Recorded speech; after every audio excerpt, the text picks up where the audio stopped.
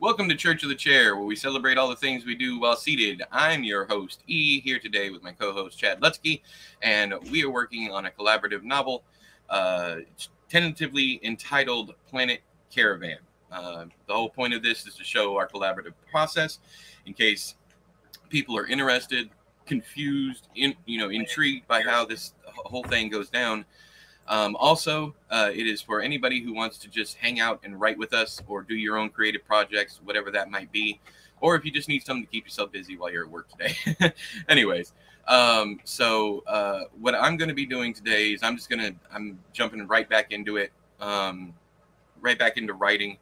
I got another scene I want to do, and then Chad, I believe, is still going to be working on layering and building off of what I've already put up there, which is kind of the routine we've fallen into so far. While I do want to express this for anybody who might be looking at what Chad's doing or seeing how much things are changing, this is a completely that I love this process. It's almost like working with an editor in real time, and it's not affecting my momentum. Whereas if I was editing myself going along, it would affect my momentum because I would be going back, getting stuck on certain things and being like shit. I don't even want to write the rest of it because I got to fix this part. But with Chad doing that behind me, I am finding no problem continuing on. I'm also finding this a very unique situation because I know it's going to happen for the most part, and I am still having a hell of a lot of fun. I am not a plotter in any way, shape, or form. I usually hate the process. Once I get done outlining and plotting everything, no matter how thin that outline is, I always end up going, well, I know the story. This is no longer fun. Let me move on to something else. Good morning. Good morning, Joe. Let's get this bread. Yo! Anywho. But I also want to let Chad write his own stuff. So that's another thing. There's plenty in there.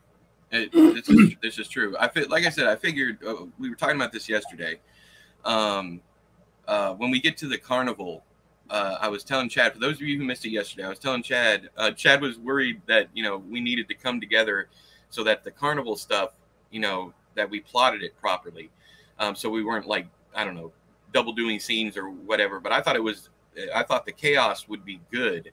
Just having, him write a scene where he goes and does this, and then I write a scene where he goes and does this, different scenes showcasing the theme of, freedom and acceptance and all that, how he has free reign to go and do what he wants to after coming from a very insular life, both with his mother in a good scenario.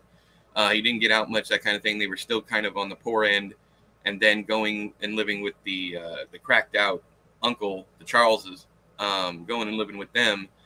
And once again, having that very insular experience, going from that kind of constricted environment to wide open, even so much so that, he's allowed to get himself in trouble. He's going to do things that might upset someone, maybe the Ferris wheel man that we're going to use as an antagonist inside the carnival, whatever it might be. He's allowed to do these things where he wasn't allowed before. So it's literally a whole new world for him. And I think it would be cool to see him just go off and do little stuff where even when, the other author doesn't know what's going to happen.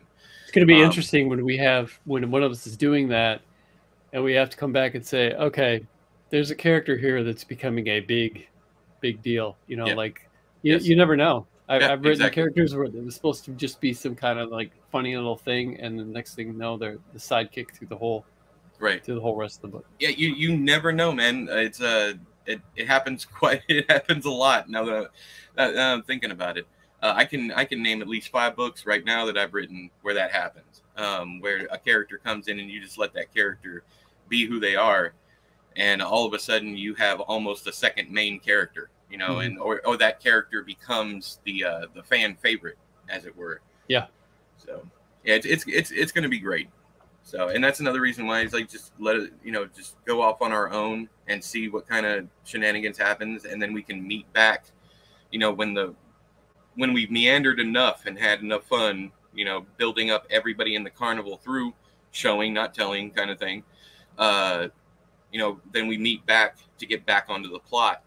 I'm interested in how it goes anyways. Whether or not it's going to work or not, I don't know. But I do love that theme. I do love that structure.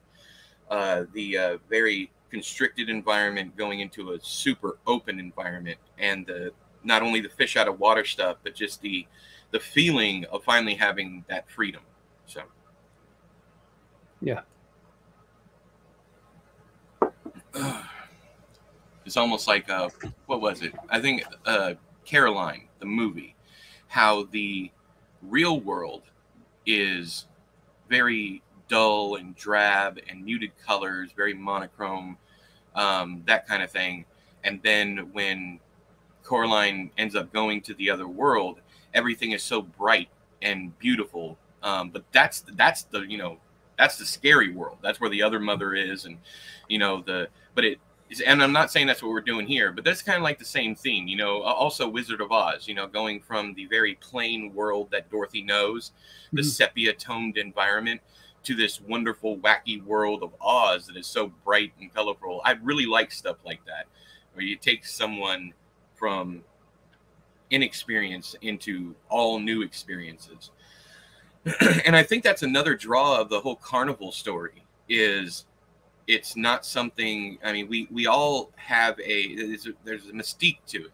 And we all have an idea of how, what a carnival is. It's just a traveling show, comes in, provides entertainment, and leaves.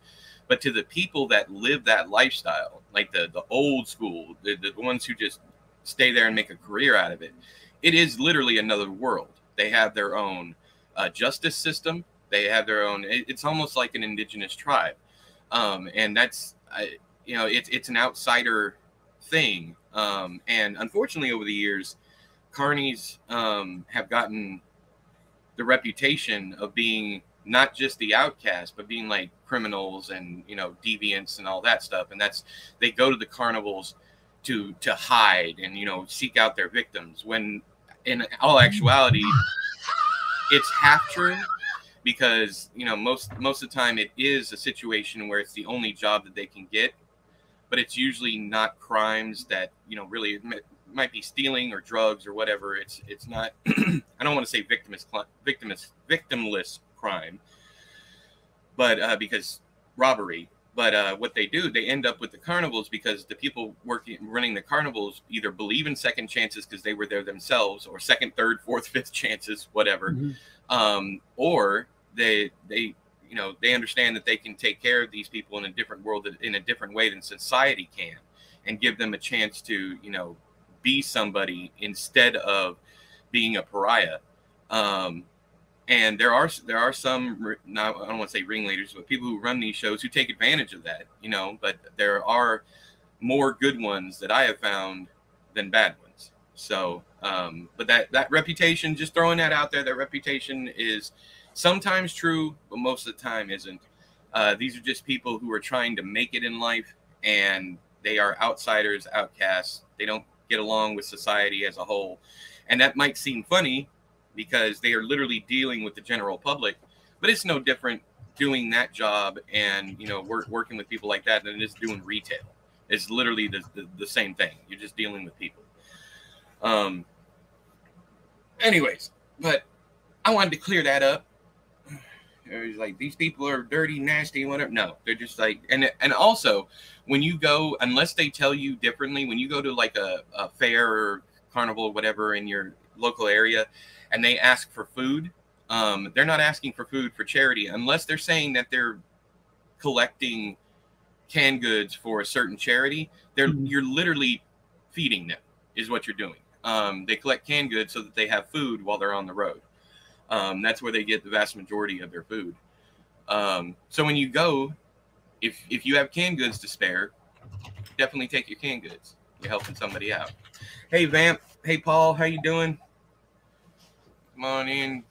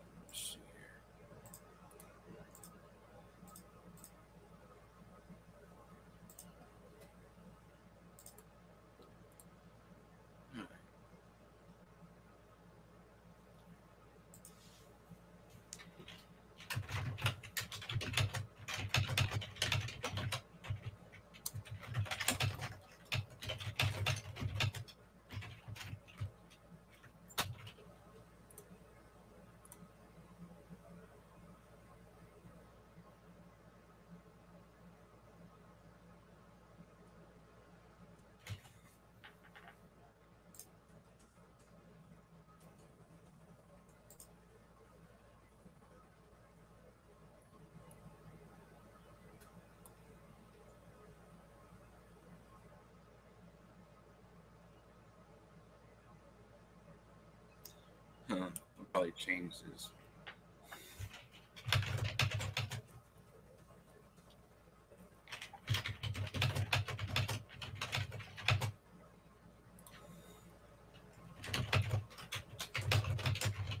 Oh, so everybody knows, we're at just over 14,000 words right now. Yeah, damn. Look at this thing grow. Look at it grow.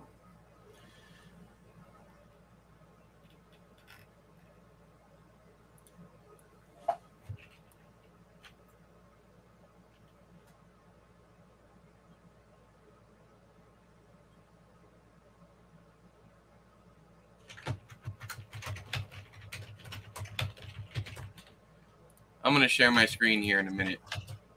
Okay. Just letting them know. I'm trying to.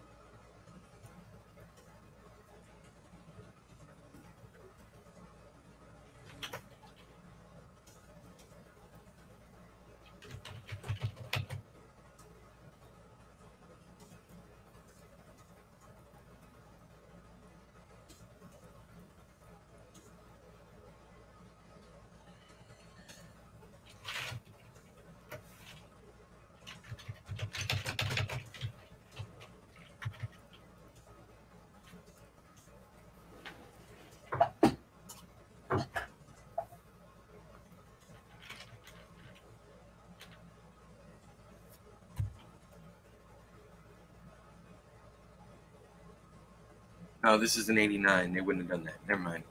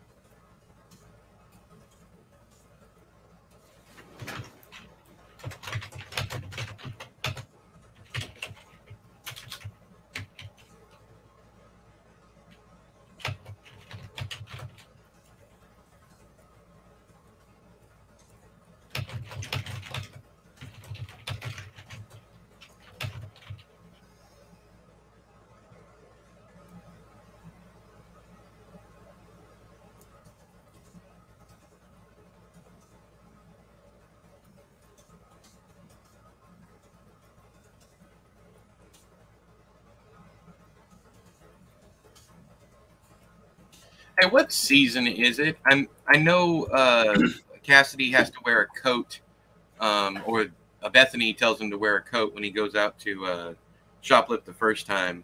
What do you foresee this being? Fall or winter, or we don't even really know. Is it southern? Because yeah, I think it's southern, and I was thinking at the top maybe like to start the whole book off, maybe we should put the South, 1989, because we had talked about whether or not we're. I don't think it's best that we do use a date. Okay. But as far as I don't know, we did do the. I mean, it could be. I haven't spent very much time in the South, so I don't know. That's what I was going to get at, because if we're doing cold, it's either January or February. It starts to get cold in December, but usually it's still in the 70s, 60s. But don't you have just cold off days like every place else? Not really. Like say in April or May or something like that. You have. I mean, it's cooler. Like we get breezes, but that's pretty much it. It's still about 70s in the spring.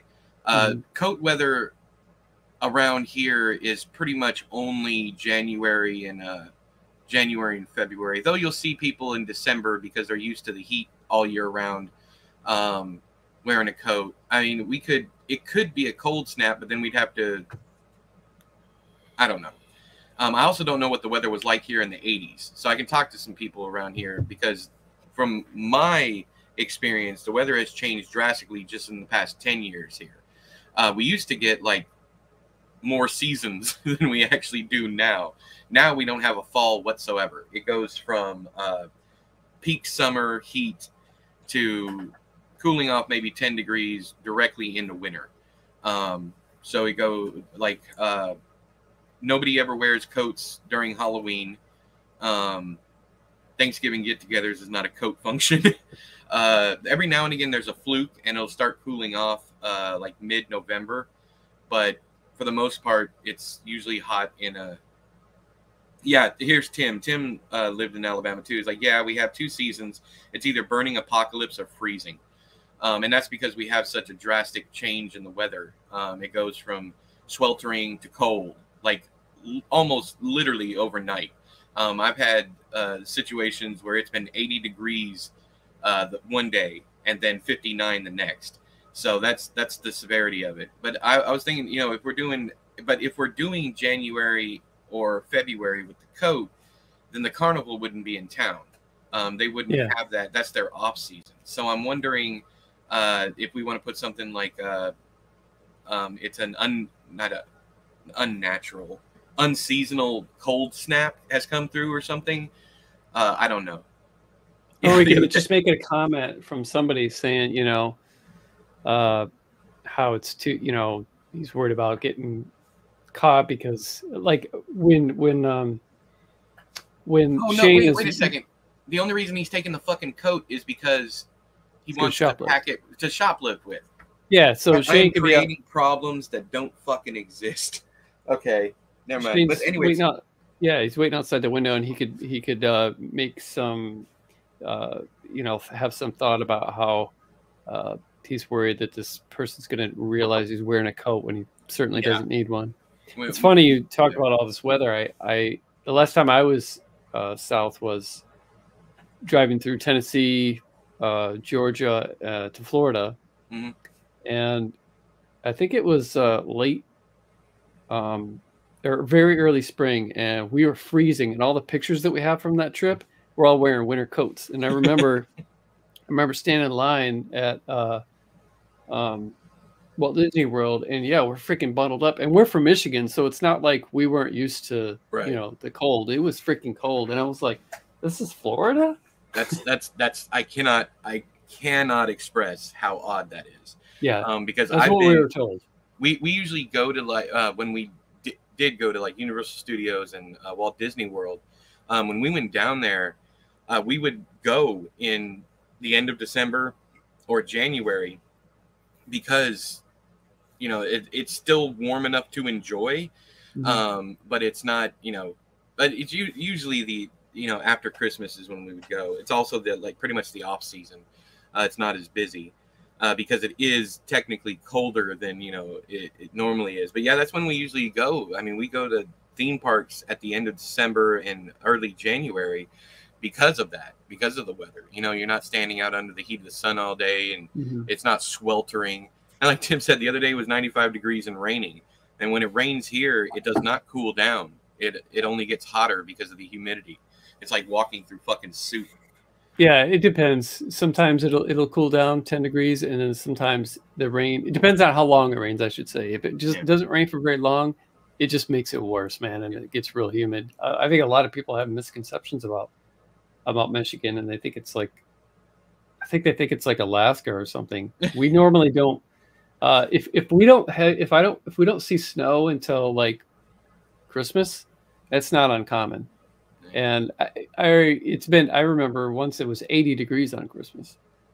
But I mean, that's just, I think just like anywhere else, you have days that are like, wow, okay, this is weird. Yeah, definitely. But, yeah. The main reason I'm asking is I wanted to handle, what the weather was like while he was out walking, because he's by himself. I guess I could do something else, but I also wanted to give some kind of feel for what it feels like this day that he's out looking for Cassidy. I was just thinking about all that weather, and I was thinking we should make it hot in this place that they're living, like just kind of like uncomfortable. Yeah, miserable. Like they don't have AC. So far we haven't mentioned it, but I was writing something. That's exactly what I'm going to use. That's exactly what I'm going to use. I'm going to have him walk out of this sweltering house. He's already dug the hole. He's taking a shower with his clothes. It's a very funny scene. Anyway, I thought it was. Anyways, but he's taking a shower. He's cleaned up the dog poop in the room, and he's heading outside to go look for Cassidy after a weird back and forth with Rita. And he's heading outside. So what I'm gonna do is I'm gonna bring it.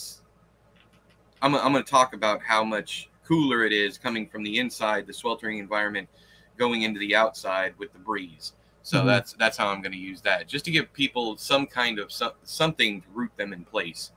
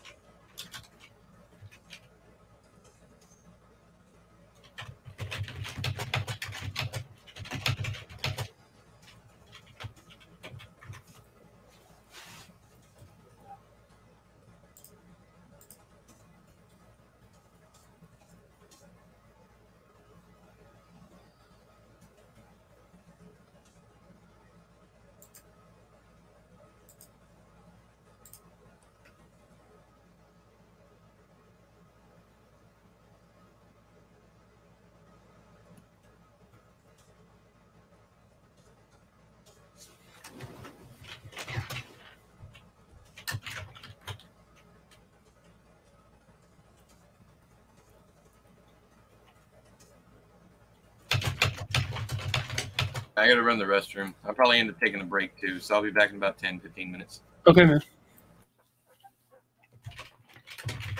Oh, do you want to share your screen, or you just want to go off? I might as well share it. Yeah. Give the people something to look at other than my chair. And your pretty face. Not that your pretty face ain't enough, but, you know, you got to give these folks something extra. They're spending all their time with us. I'm in a mood today, man. I told you I'm in a mood.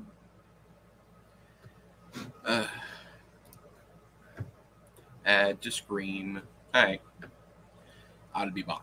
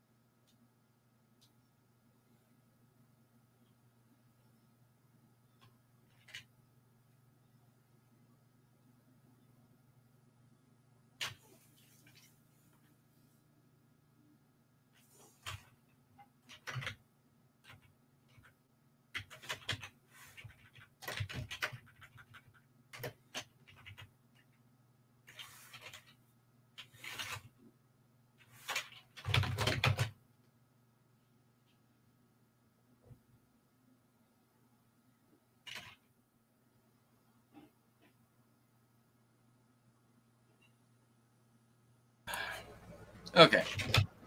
And get back.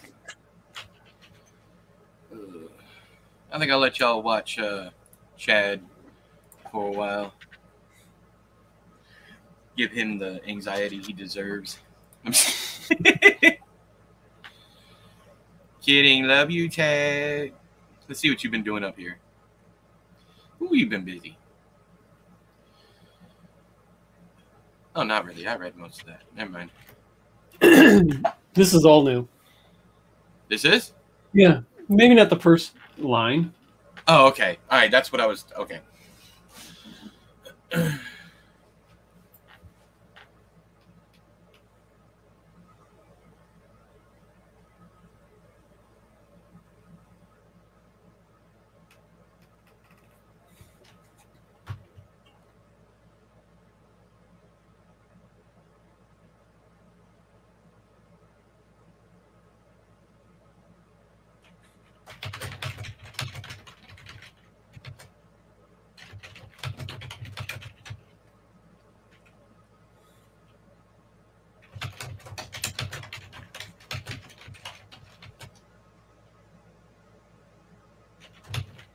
You can take a shit on the floor for all I care.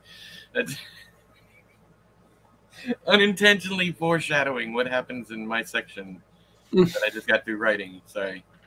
I'm not saying that Cassidy shit on the floor, but there is shit on the floor when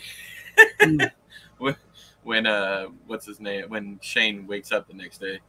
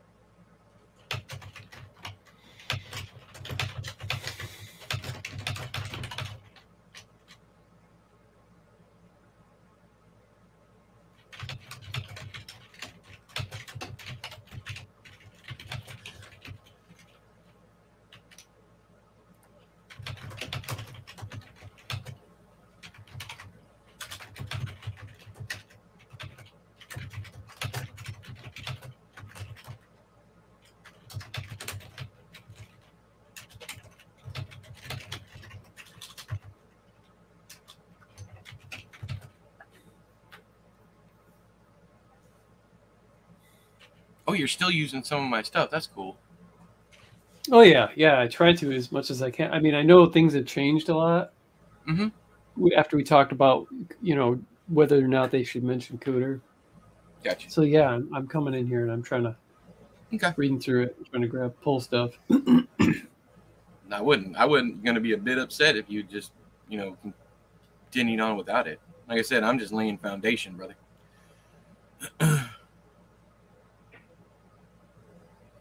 I'm just glad you like some of this stuff enough to keep it. I guess I don't know. Maybe it's self-deprecating, but I'm not used to this. I'm not used to collaborating with someone. I either collaborate with people who are leagues better than me, who end up rewriting the entire thing, or I collaborate with someone new who doesn't know anything. So I'm going back and rebuilding their stuff. Mm-hmm. I'm not used to people keeping anything that I write when I collab. So, well, what's the sense of collaborating if it's, Well, I mean, that's kind of what I'm getting at. I guess this is the first real collaboration that I've had, like, building off of each other instead of just mm-hmm. going our own ways or being just completely, torn down and rebuilt. So, because I've had, like I've said, I've had it both ways. I've had it where someone has taken what I've had, completely gotten rid of all of it, and then rebuilt using what I had, just saying what I said, basically in their own style, their own words and whatnot. And then I've had people where I've had to go back and rebuild their stuff. And I try to use as much as their stuff as possible, but no one's ever done that with me. So mm-hmm. it's just a completely new experience. This goes to show you never know what you're walking into when you do a collab. Yeah, that's very true. No matter how much you know the other person's work, too.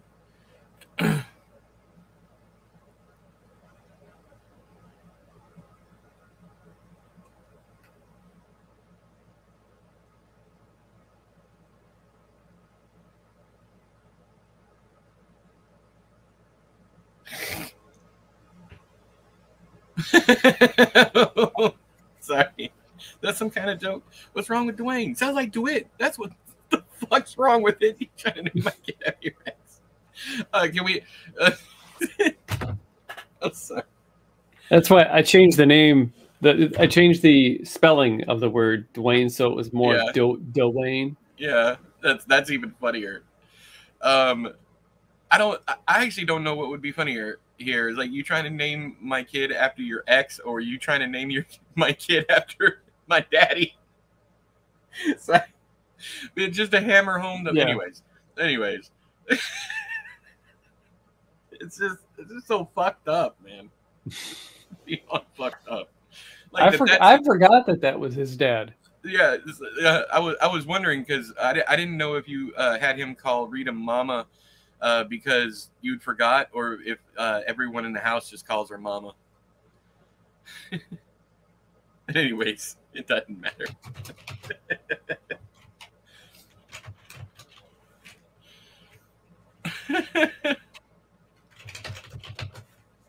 Fucking daddy, yes.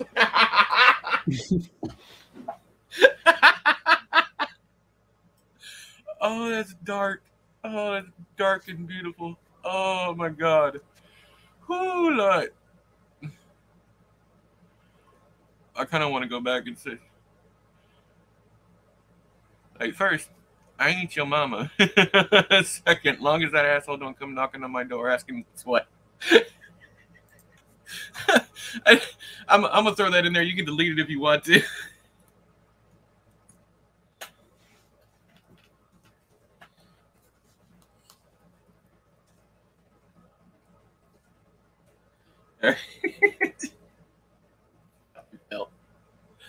Anyways, so much fun.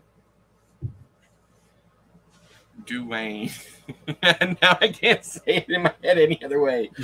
Dwayne.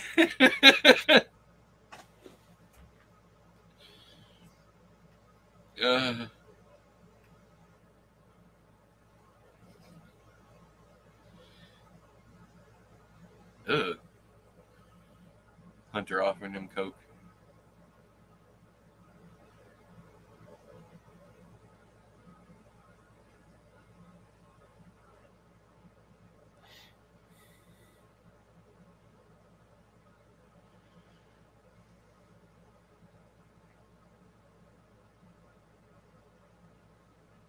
Ugh. These people give me the fucking heebie-jeebies, man.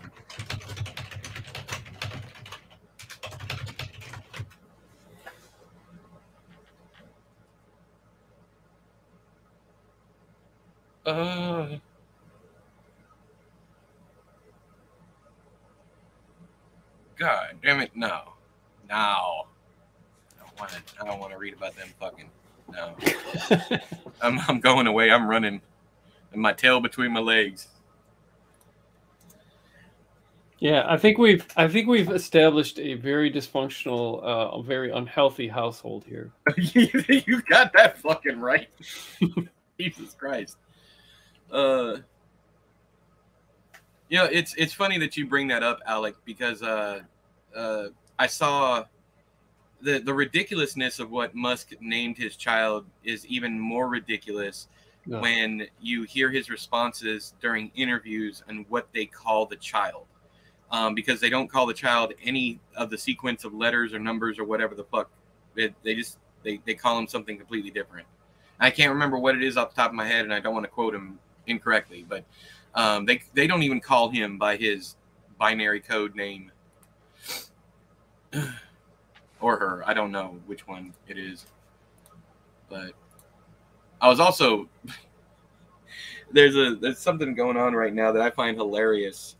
So Jack Smith subpoenaed, and this isn't really political. This is kind of like a side to all the stuff that's going on. But Jack Smith subpoenaed Twitter for Trump's private DMs, which they can legally do, but Twitter has been fighting them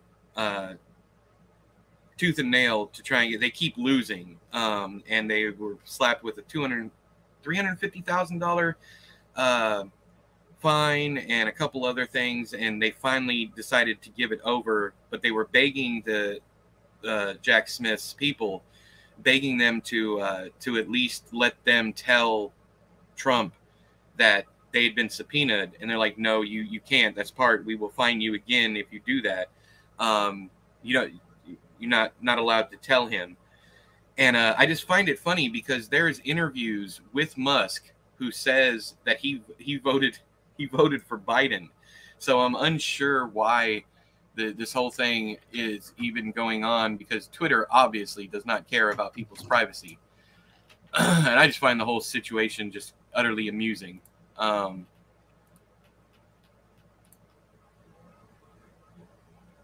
Yeah, they've handed him over, but there was a lot of fight going back and forth. They handed him over, and now, of course, Trump knows because it's been made public, but he didn't know when they handed it over. Yeah, that doesn't mean he's gonna. He also endorsed Trump, but he said something about what kind of person would I be if I didn't vote for Biden. That was one of the quotes from the interview. It's online if you want to go watch it. It's a very interesting, very interesting. They asked if he voted for Trump, and he's like, no. Like, what kind of person would I be if I voted for Trump? I 100% voted for Biden. And then he gives his reasons.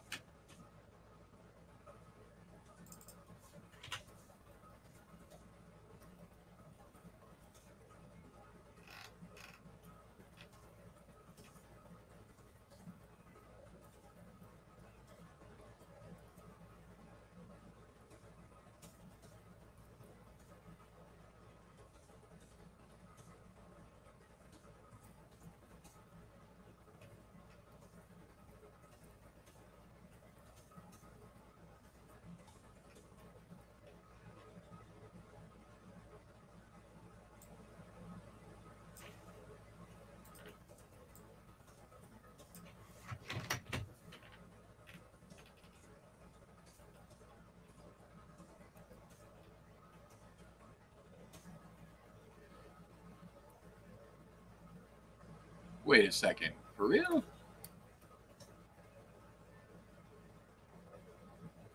Why is Google Docs telling me to change flyer, Flyer, to flyer, Flier?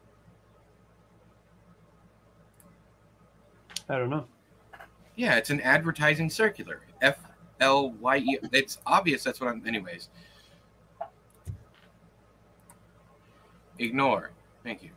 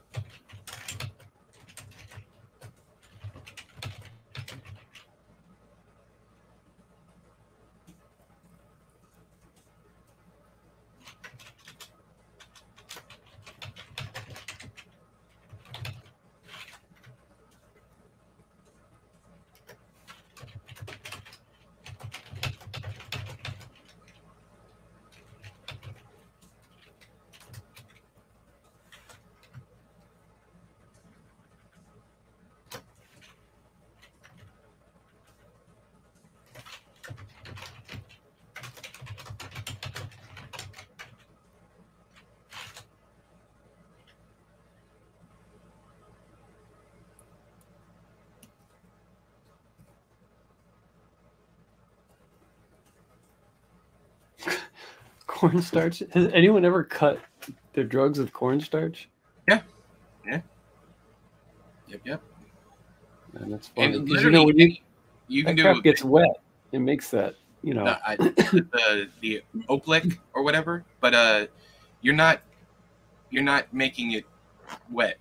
So it's when the Coke is a dry product unless you're doing like a speedball or you're smoking the rock.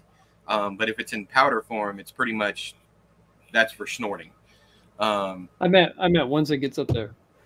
Oh, once it gets up there, well, I mean, you got these globules of cornstarch and 100%. It is not a fine product to consume, but yeah.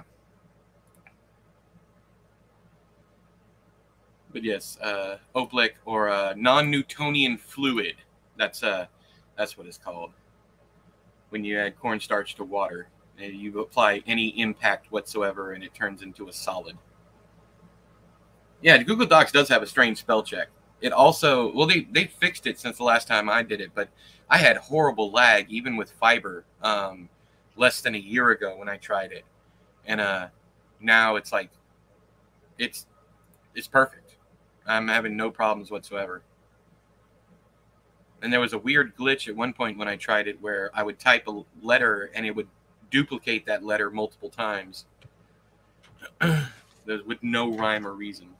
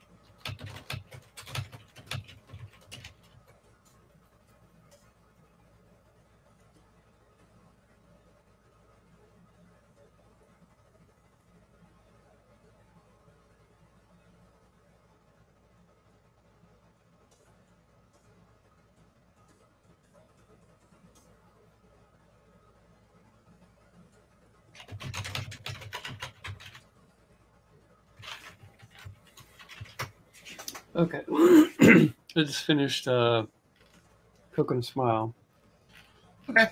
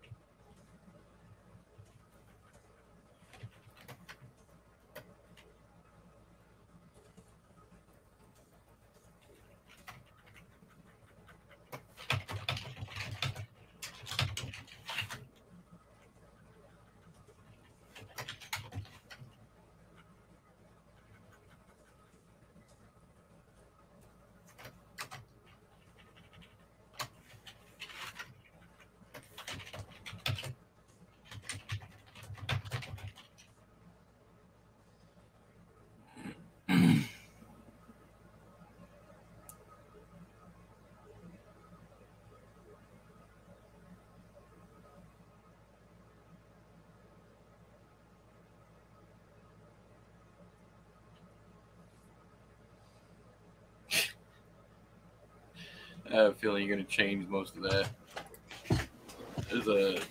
I did something and I have no idea. I guess I'm planning. Planting seeds. Hey NC, how you doing?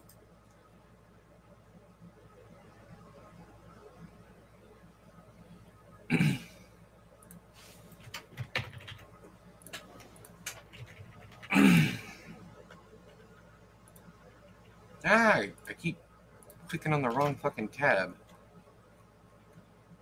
All right, let me go back up here and read your finishing move.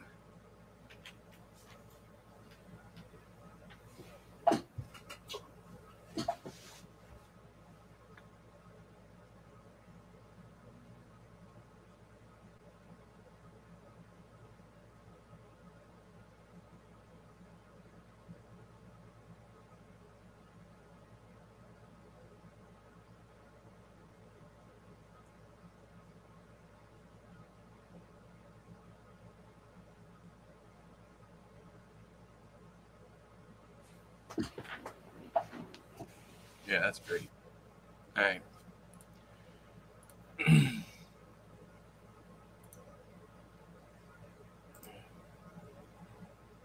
Yeah, Jeff's good people. So that's everything he's in. He's one of those guys that get a odd rap because of the stuff he writes, but he's just like Edward Lee. They're both good people, but they write the most atrocious shit. Even though Jeff Strand is funnier than he is horrifying. He's just really weird. And I like weird.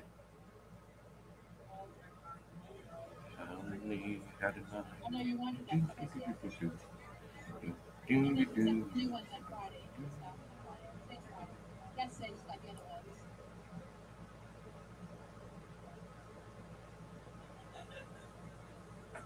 My infamous catapult creator that Max sold out. That was the one that I actually sent Chad this video. He wants to know you. Hi, Chad. Thank you. Where did you find these from? I bought them everywhere. I didn't never heard this one. I got all those folks. I think I'm missing maybe one that I couldn't find. But that's everything you did. Oh my God. I know you wanted that for Christmas. And then he sent me the new ones on Friday. I just got them on Friday. Today's Friday. Yesterday, just got the other ones.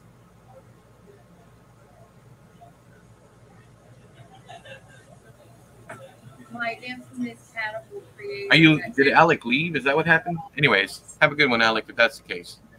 I'm going to send Chad this video. He wants to know you. Hi, Chad. Thank you. If only had a brain. I bought them everywhere. I didn't never heard this one. I got all those folks. I think I'm missing maybe one that I couldn't find. But that's everything you did. Oh my God. You know. I know you wanted that for Christmas. And then he sent me the new ones on Friday. I just got them on Friday. Today's Friday. Yesterday, just got the other ones. Wait a second. NC, Jeff Strand signed with Scholastic? Scholastic? That's a word that I hate. Not a company I hate, but a word I hate. It's like Jurassic. I always want to say Jurassic. And I know the difference. People used to pick on me so hard in school when Jurassic Park first came out because I'm bad at saying words like that. Like across. I will, if I don't pay attention, I'll say across.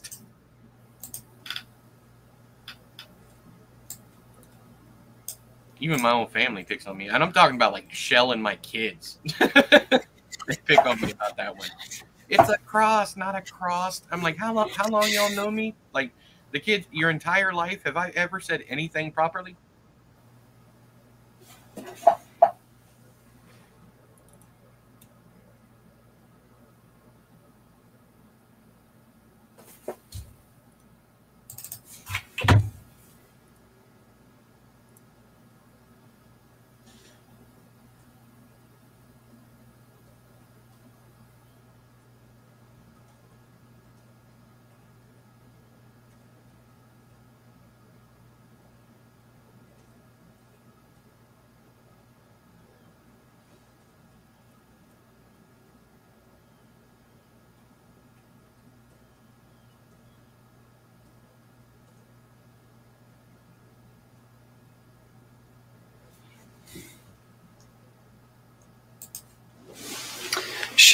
you know if World War III should, if we should be using numerals, Roman numerals? Supposedly, according to style manuals, if it's dialogue, you're supposed to write it out no matter how large the number, or no matter if it's Roman noodles. See? Roman noodles. No matter if it's Roman numerals or not, you're supposed to type it all out. Does everyone follow style manuals? Fuck no. So if you want to do I got traditional publishing brain. So, this isn't dialogue. I'm just referring to the scene that you wrote, where Cassidy could sleep through World War III. I guess we can switch it back. So I probably just did that out of force of habit. 3 looks weird. Seeing the number or seeing the word 3 looks weird. That's fine, as long as it's even if it was dialogue, I don't think it would hurt changing it. So that's not something I'm gonna be like, no, Chad, don't fuck it up. No, that's just my own brain. Yeah, if it was dialogue, I would spell it out probably. Okay. Trying to decide whether or not I'm going to. I mean, we're an hour 48 into this. I've already written 3 pages. I'm trying to decide if I want to calm down or not. If I want to, I don't know. If I want to just push forward. But I need a heads up if there's a scene you specifically want to write, because I am just fucking booking over here, and I don't. Well, I wanted to write the graveyard scene, which I did. Yeah. And I'm guessing you probably see clearer in your head him meeting Shenna, and that would be I don't know how many more scenes you want after this, because Posted Bill's chapter is when he goes out and tries to find Cassidy. Runs across him in a field, but before that he finds the poster, and then I have them heading home now, and that's pretty much where that chapter ends. And I don't know if you want to go directly from that to him going out to the carnival, or if you want some more build up in the house between now and then. It's hard to say because I'm so freaking sick of this house. I'm sick of these people. I know. So am I. That's what I'm wondering, if we want to just go ahead and get him out there and have a positive interaction, a positive moment, other than the graveyard scene, of course, a positive moment finally, because we're already, a novelette into this book. So something to keep people, something that people are like, this fucking book's depressing. Because that's bound to happen, and the chapters are just short enough that it's going to keep people reading.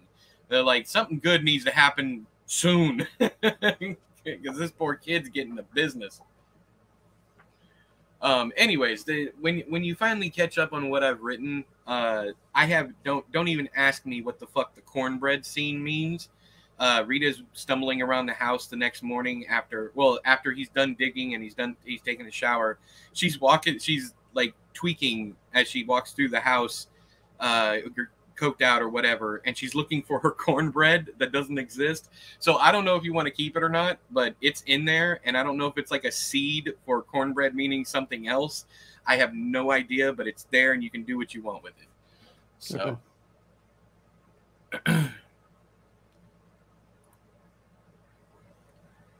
I think I'm gonna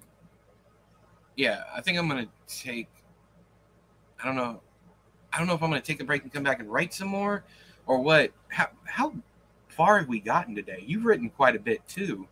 I have. But I did kill some stuff that was, all the cooter talk, right. Because we decided we were doing it a different way. But I've also added 4 pages. So our word count is, will show up differently. I probably killed, I don't know, maybe 400 or 500 words, maybe 400 words. Well, I replaced that easily. So I'm not a bit worried about that. I think I only wrote about 600, 700. Let's see what we got.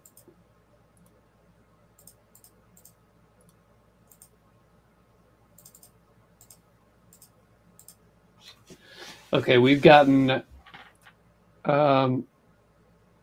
just under 2,000 written today. So over 2,000, considering I took about 400 out.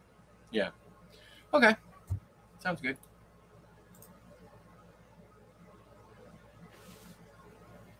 Yeah, I'd like to be able to jump ahead. I keep meaning to, and even though I'm dabbling a little bit every day, I would love to be able to just knock out a big chunk of this, like revisions or whatever. Especially now that I'm at a point where, because I had to write most of, well, the day before I wrote the entire grave matters chapter, and then had to write about half of the coconut smile since we switched things up, and I had to do the him Uncle Travis or coming home and all that crap, and then pulled as much as I could that was still applicable to the new direction with Cooter. But now I'm caught up, I think, in a linear sense. Yeah. Where I Lights think I Out also is. need to go back and read from the beginning just so I get the. I'll probably do that off stream. Go back and get the full breadth of what you've done all in one go. Now that you're happy with all the way up to Coconut Smile, because that's a big chunk of the beginning. Mm-hmm. Make sure that we're on the same page as far as what's happened and what hasn't happened.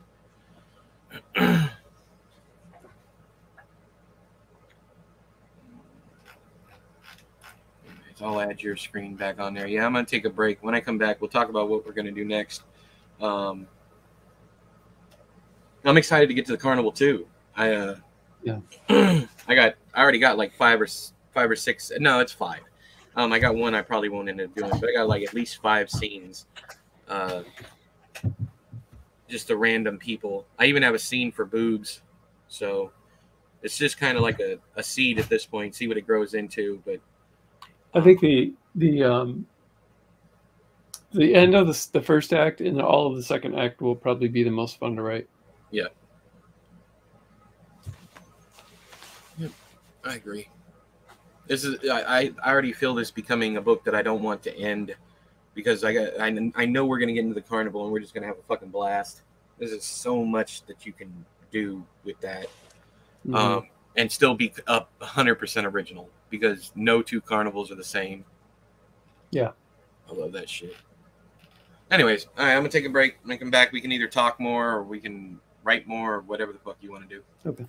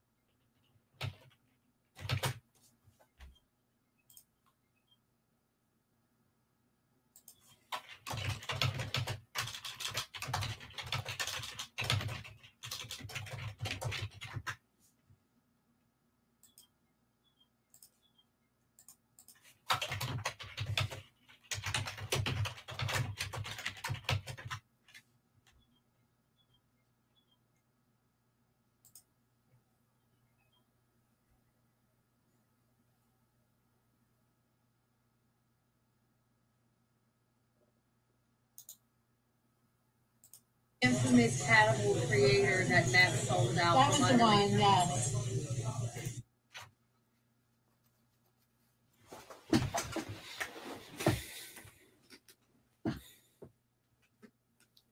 Turning my camera off so I can have some lunch, and you guys don't have to see me eat. But I'm still here.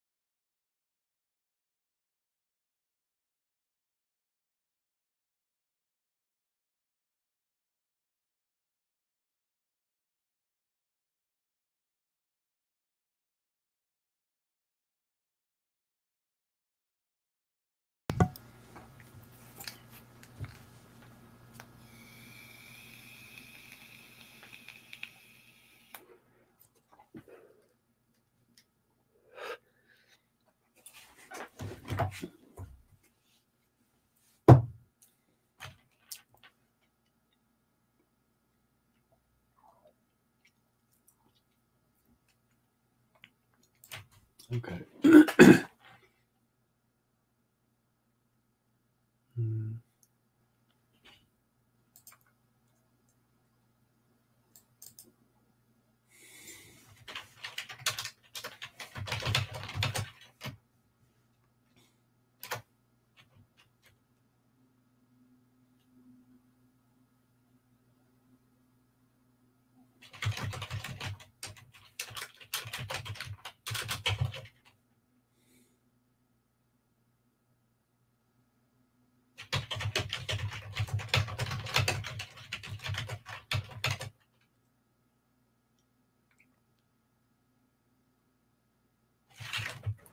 Sorry about that. Goddamn trash service picked up our can, literally like took it away. I freaking hate that.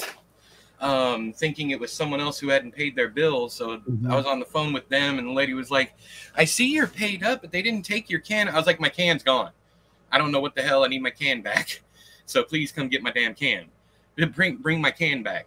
And she's like, "Okay, well, I can have it out there in the next couple of days." I was like, "You're gonna make me sit out here with trash piled up on my porch for the next couple of days?" We go through a lot of trash here. Anyways, but yeah, that's happened to us before, and it took them because they kept forgetting. It took them weeks to.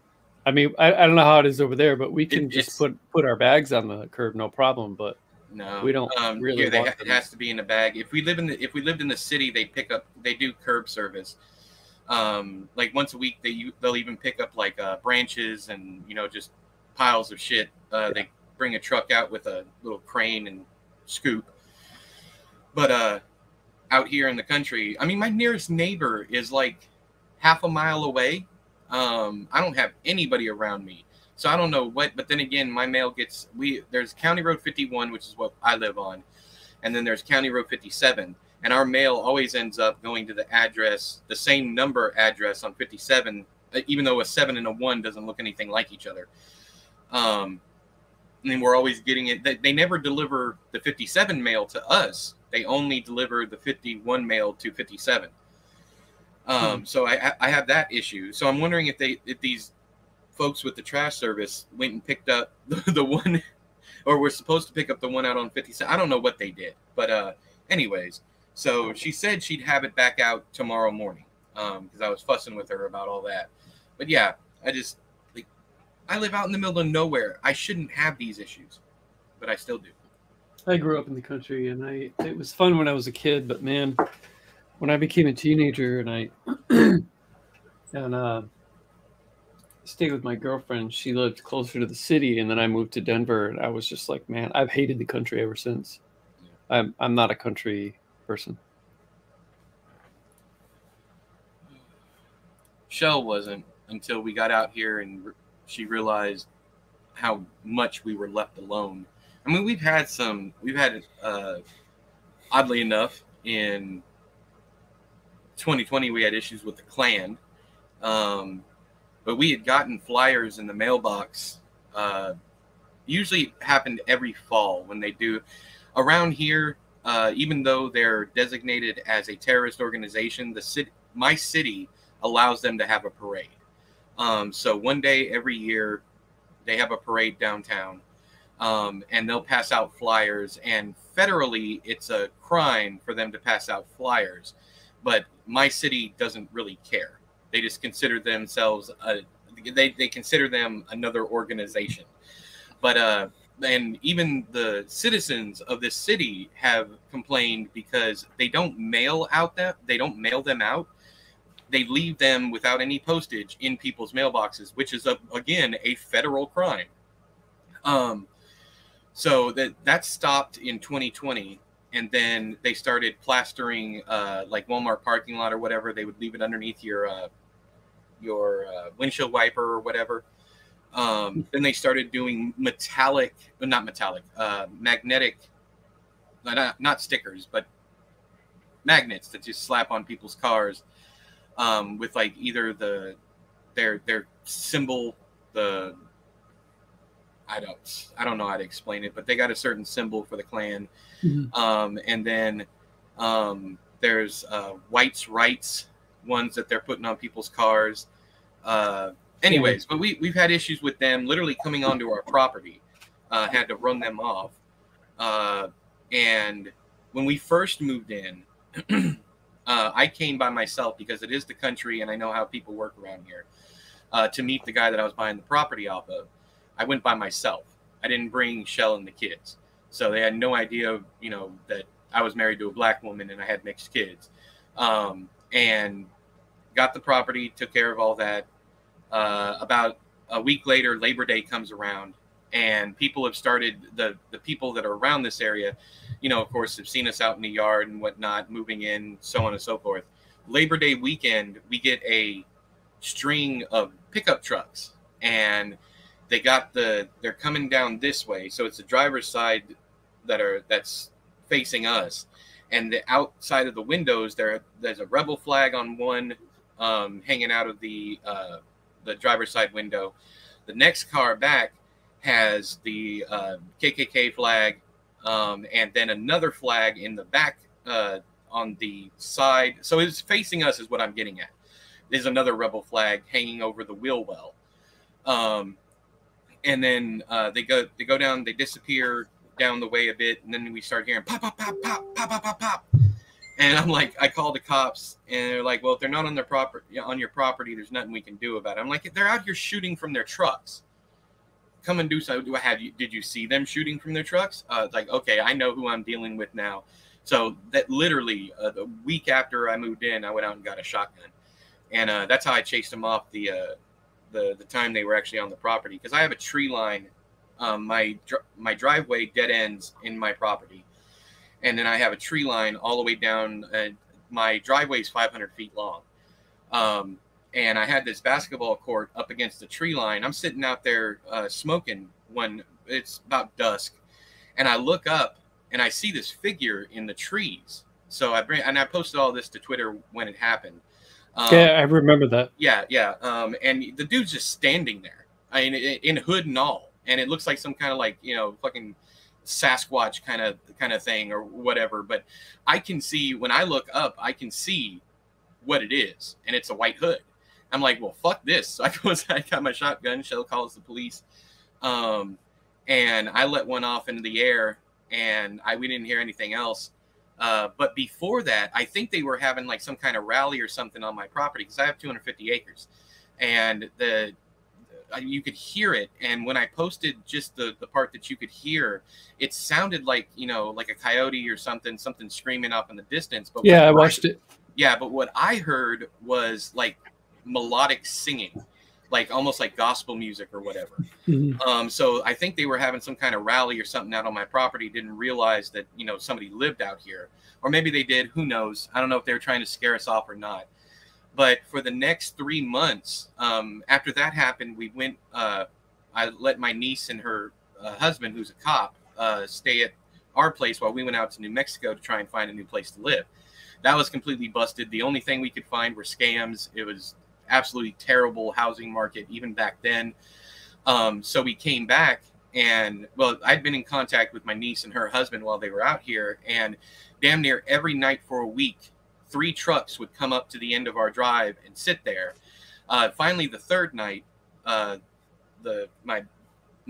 guess, nephew-in-law, I don't know what to call him, but my niece's husband goes out in his uniform onto the front porch with his hand on his gun, and they turn around and they take off. Never came back again. So I don't know if they think now, they haven't bothered us since, and I don't know if it's because they think a cop lives here now or what. But anyways, they're scared off. But that has been the only problem I've had living out in the country is that. And then of course mail service is going to be wonky out here, especially with the close addresses. But yeah, it's been a great experience out here, and Shell loves it. The only thing she doesn't like is having to drive, 30 minutes into town just to go to like Walmart or we don't go to Walmart. You go to Target or to pick up food or whatever. Can't get pizza delivered out here. But other than that, man, we love it out here. And nobody bothers us. Other than that one scenario, nobody has bothered us since.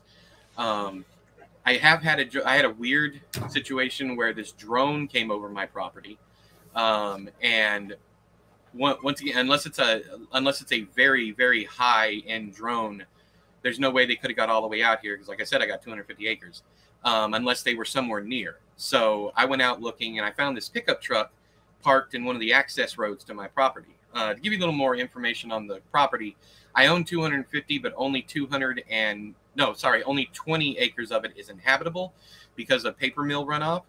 The guy I bought it for, I bought the entire piece of property for $50,000, all 250 acres for $50,000. And I didn't realize why it was so cheap until years later. The old man, he's dead now. He died of cancer.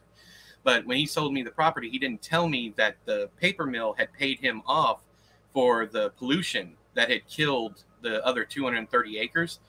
And it wasn't until I tried to sell the property that I found out that I couldn't sell it. The EPA wouldn't let me sell it until it was cleaned up. And I'm like, well, shouldn't I be able to sue the paper mill or whatever? So I contacted the paper mill. The paper mill was like, no, we paid out, or I almost said his name, but we paid out the dude who was already dead at this point.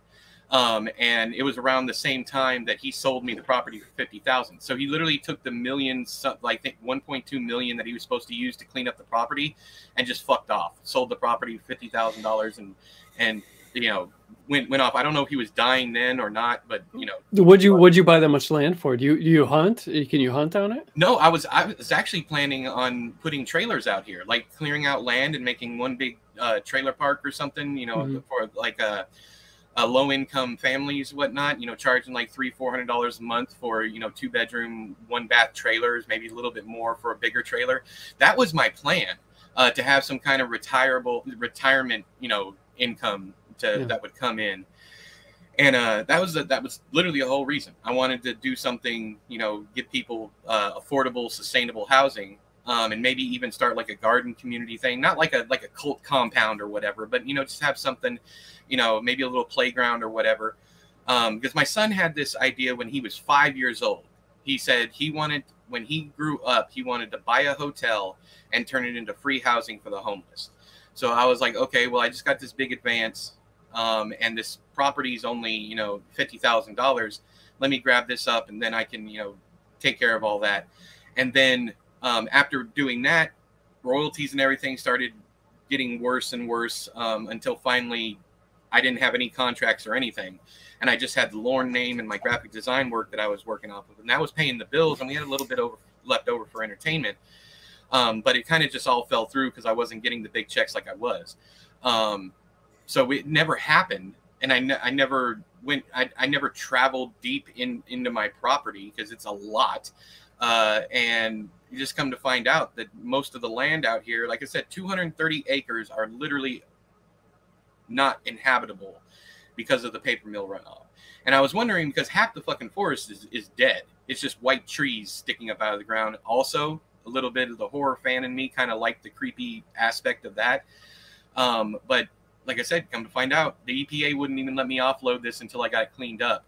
And the only way that I could offload it is to sign paperwork that said, and I have no idea to this day how the hell this dude got around all this. Because as soon as I went down to file the paperwork to get it sold, that's when it all hit me. I have no idea how he was able to do it. I got the deed and everything to this property, but anyways, nobody stopped it from happening.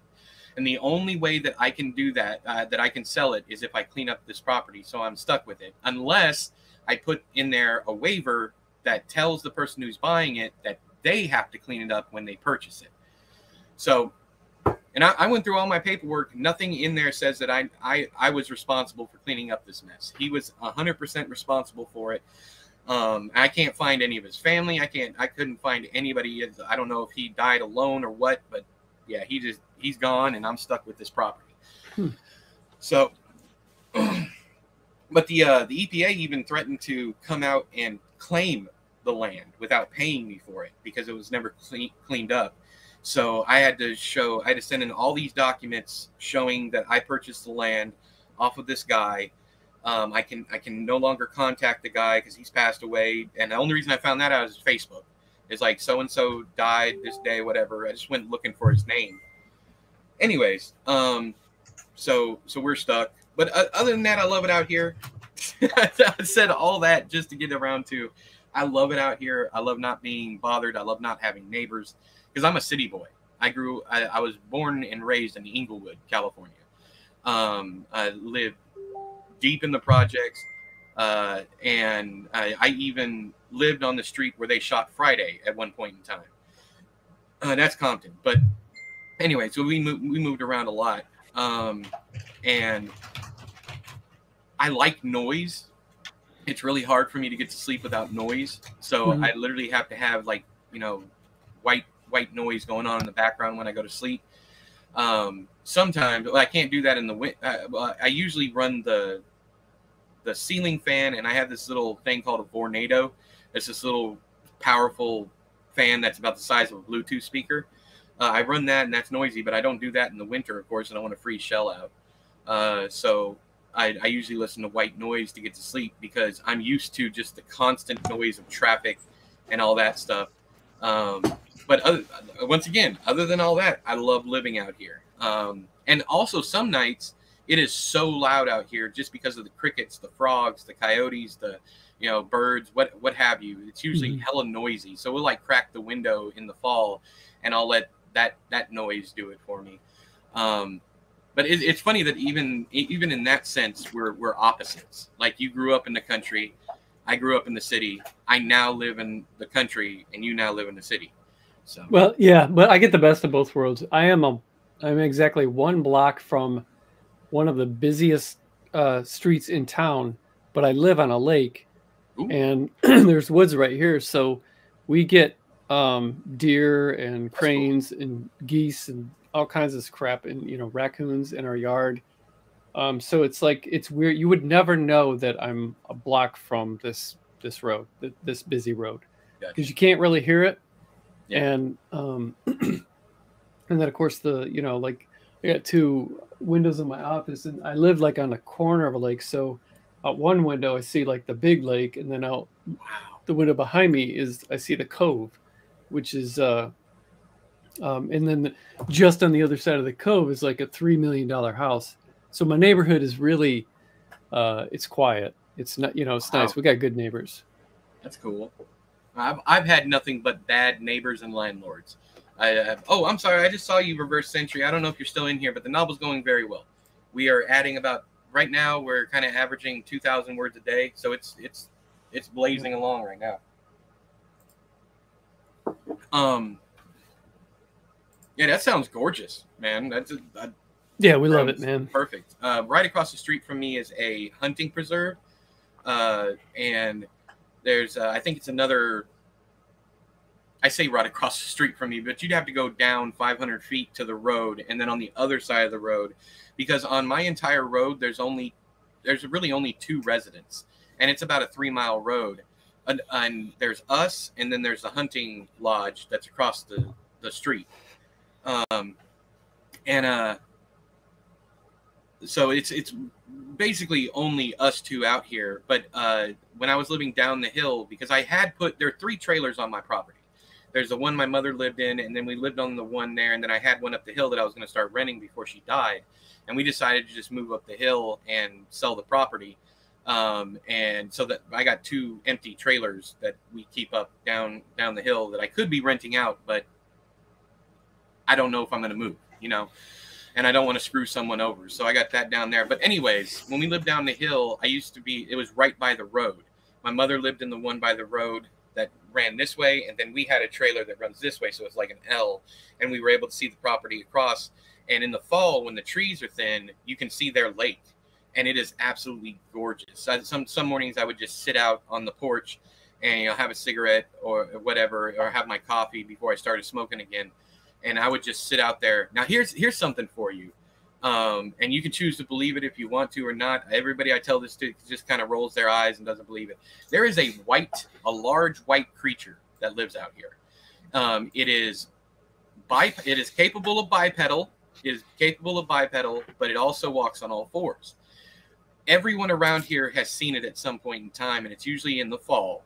And you can see it walk along through the trees. We've seen it up here. We've seen it down there. We don't know what the fuck it is. I'm not saying it's supernatural, but it is capable. It's almost the size of a polar bear, but it's thin and kind of shaped like a deer, but it's capable of walking on its hind legs.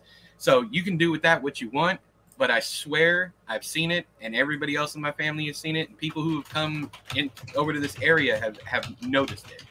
There's also a legend of a cougar that roams these here hills that I've never seen, but people around here swear it's out there. Do you have a publication date in mind? No, we're probably going traditionally published with this one, so it's going to be a while, and it'll probably change drastically after once they get there. Not drastically, but that's why I'm not too worried about sharing stuff like this, because it'll change as we go along.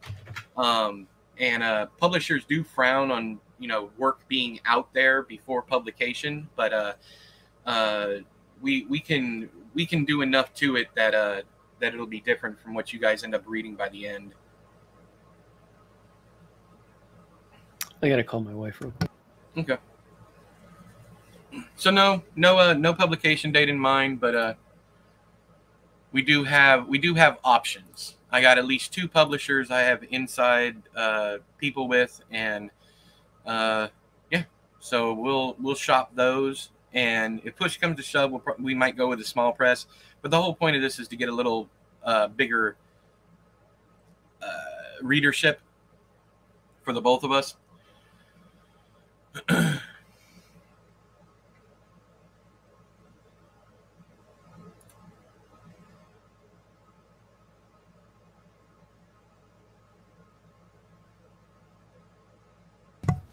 All right, I'm back. Okay. How many pages does your current state of novel accumulate to? About 40. We got roughly, it says over here we have 42, but we got a couple of end pages of what's it called? Notes and plot points and whatnot. Like here, I'll share my screen and show you what I'm talking about. I'll be right back. Right. Yeah, you're fine. So here's the body of the book. And keep on scrolling down, babe. Oh, so it's quite a bit. It's actually 6 pages of notes. So we got a later scene that'll probably end up getting trashed because I think he's written all over it. And it's completely different outcome. So let me go ahead and get this. Actually, no, I'll leave it just in case. Then we got some notes on the characters, some plot stuff, quality of life.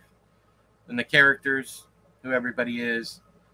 And we got the carnies, some dialogue that's going to be used later on. And then an outline that we got to chapter 3 with, but we pretty much broke all that and made them smaller chapters. So we are several chapters in, 14,000 words in, about 36 pages is where we're at right now.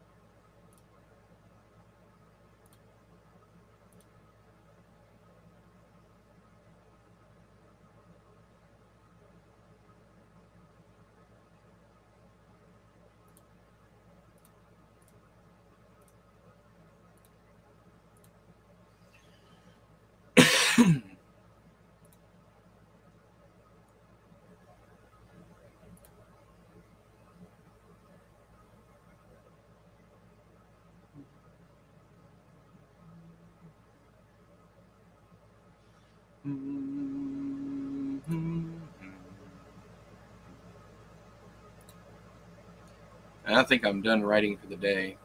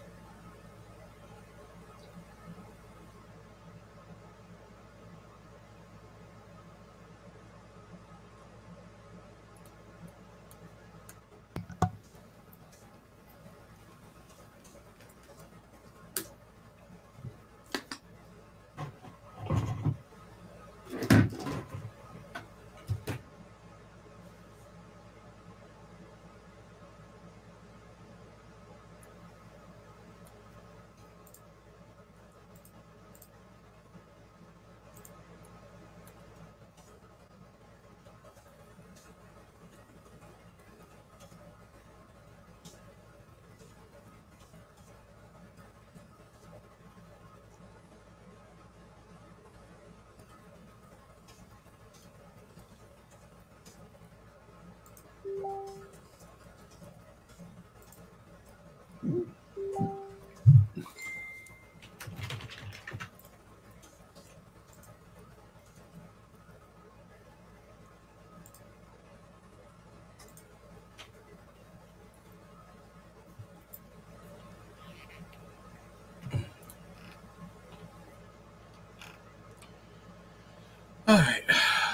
right. I think I'm done. Let's see here. I'm definitely going to be working on this Sunday before game night, so it'll grow even more even after tomorrow. I'm just not sure where I want to go next because I want to leave the Shenna meeting for you. I could just jump ahead and do some kind of I don't know, some kind of interaction sequence. But I do need to go back over everything that you've read and digest that, make sure I have the right timeline in my head still before I get too far. I definitely don't want you to have to change a bunch of shit in these newer chapters. And I think I'm on the same page as you, but we'll see. Maybe we should take the whole weekend off so that I can catch up. Yeah, try to get through some of this and okay. All right, I'll let everybody know. That'll actually help me quite a bit. I'll be able to have 2 days off in a row, basically. And it's not about having a day off, not writing. The writing part is fun for me. It's the being present and active in front of other people that can drain me, even if I'm not doing anything but writing. Yeah. So, I have every single day I've awakened, and I've been like, I don't want to do anything. Like this past week, and then I get in here and I got great output. It never fails. My worst enemy is my own fucking brain, because I'll be like, it's the same way with exercise. I didn't exercise for the longest time, and anytime I did, I felt great afterward. But then my body's just like, no, you don't need to do all that. You're fine. You're not dying. You know, you don't need to lose weight. You're not sick because of your weight. Like, whatever. You like eating. Well, if I'm going to continue eating like this, then I need to exercise. That's a whole conversation I had with myself. I'm like, if I'm going to continue, and I've lost a considerable amount of weight twice in my life. I was 410 pounds. In fact, if you look up images of Edward Lorn, one of the very first thing that pops up is me at my biggest, my 410 pounds. And I look at that picture and I'm like, holy shit. So I dropped from that all the way down to 330. And that's when I started my YouTube channel. Then I got back up to 350. And now I am down to I can't get under 300 to save my fucking life. But I've lost another 50 pounds. So I'm right at 300. And I can't, all I want to see on the scale is 299. That's all I want to see. I'll be happy. But no. That's just me bitching. Random. My wife, she lost, I mean, she's not real big. She just, you know, she's had 3 kids. And so she maintained some of that baby weight for years, and then tried vegetarian diet, and that helped a little bit, and then did a keto diet, and that's what did it. Yeah. So keto will melt it off of you. The only problem with me is I'm not in a good mental place if I don't have carbs, because I associate pleasure. I associate food with pleasure, not fuel. So anytime I'm in a bad mood or whatever, I want to eat. And I'm usually in a pretty weird, if not bad, mental place. So I'm always eating. No matter how good life is going, there's always that little voice in the back of my head going, oh yeah, you know, this is going badly over here off to the side that you're not paying attention to. And then I hyper focus on that and I forget about all the good things and I end up binge eating. Yeah, it's a fucking struggle, but keto is amazing. It'll melt it off, but not if you're addicted to food. Like if you just like eating for the joy of eating, and you like a variety, especially the carb side of things, At least that's been my experience. Because I did for a week and I dropped some pounds, but nothing has worked better for me than intermittent fasting and fiber. Loads of fiber, eat whatever the fuck I want, and only eating whatever I want for a window of about 4 hours. So now I don't do true intermittent fasting because I have cream in my coffee every now and again. And then I might have a banana if I get hungry just to keep my focus up. But for the most part, I binge eat, but I eat quite a considerable amount, probably about 2 to 3,000 calories in a sitting.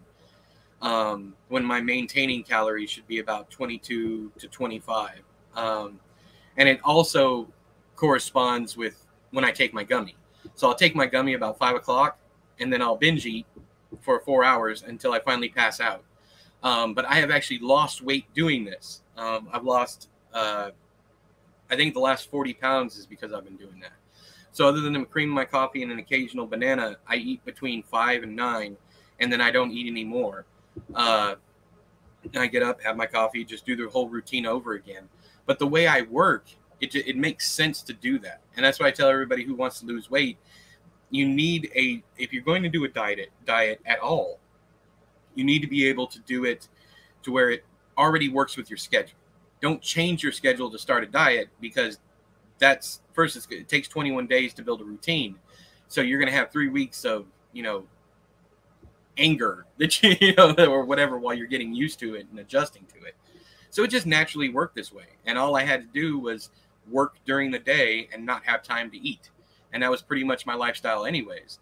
But I wasn't eating anywhere near enough fiber. Now I take a fiber supplement. I have berries, I have chia seeds, flax seeds, all that stuff.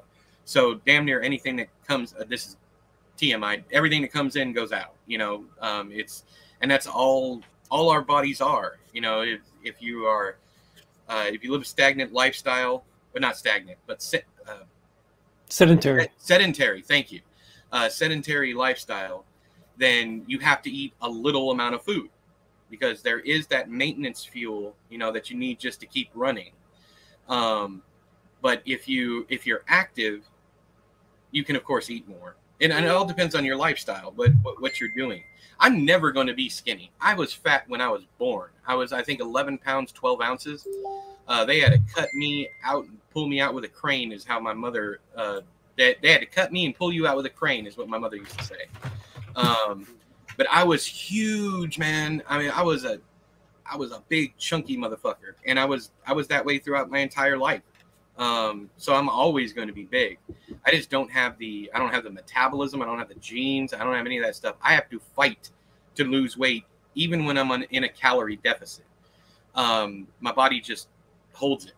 And the whole point of keto, as I know you're aware, but anybody who's watching, who cares? The whole point of keto is to make your body burn fat instead of sugar. So since our body turns carbohydrates into sugars, you cut out the carbohydrates, and the only thing left over for your body to burn is the fats, because the protein's going for other things, building muscle or whatever you might have you. I've also fasted, because I'm such a big dude, I've been able to fast for upwards of a month at a time and not feel a bit bad. I felt like I had the flu like the first 3 days. They call it sugar flu or something like that. And I was hungry, of course, but after those 3 days, I wasn't hungry at all. And that's what kickstarted this whole journey for me. And this isn't advice for anybody, but this is what I did. I quit eating for a month, and I was just drinking water, literally no food for a month. And I dropped, I think, 30 pounds. Of course, most of that's just water weight. I dropped 30 pounds. And then when I did come back and start eating, I only ate at night. And I've been doing that ever since, and I've kept the weight off. So everybody's going to be different. Everything is going to work differently for people. But I know personally that my weight loss journey, calling it that sounds funny, but my weight loss journey was constantly fucked up by routine, by having to change my regular routine to make this work. And the only way I found that it finally clicked was when I made the food routine match my daily routine. Tim, that's a long answer. So let me ask Chad, do you have anything you want to interject or say before? Because this is going to be another long answer, and I know I talk over you all the fucking time. So, no, sorry. You were trying to tell me about your wife, and here I was like, oh, I did keto. I only realize I'm doing it after I've done it. I apologize. It is not on purpose. It really isn't. It's me trying to solidarity. You know, it's like, oh, well, I have a story like that too. So, I'm sorry. Is there anything else you want to say? No. Okay. So, Tim, the whole reason I did the 30-day fasting to begin with was because a doctor told me, and you know I love a challenge. I've told all my viewers and everything, if you do not want me to read a book, or if you want me to read a book, the best way to get me to read a book is to, not tell me to read it. I will do the exact opposite of what somebody tells me. So my doctor told me flat out, so the best way to get me to read a book is to tell me you hate it. That's honestly the best way. And people do that to me. I know they use the reverse psychology because they've told me after I've read it. It's like, I was hoping you were going to do that based on what I said. So, but I went to the doctor. I was 410 pounds at my heaviest, like I said. And I went to the doctor. The doctor was like, since you're disabled, you can't exercise, you can't do anything. The only prayer you have at all is to have a gastric bypass. Now, to give a little more back history, is I was working med surge at the hospital when I hurt my back to begin with. I worked there for 5 years. We took care of 90% of the people that came through on the floor were gastric bypass surgeries. We had a 40% mortality rate. Let that sink in. 40% of the people who had this surgery died of complications or died because they didn't follow the rules after. 40%. And that's not even high for gastric bypasses. So I took care of plenty of people who either passed away on the floor due to complications. I went in one time, and I'm telling this story so that you understand where my headspace was at.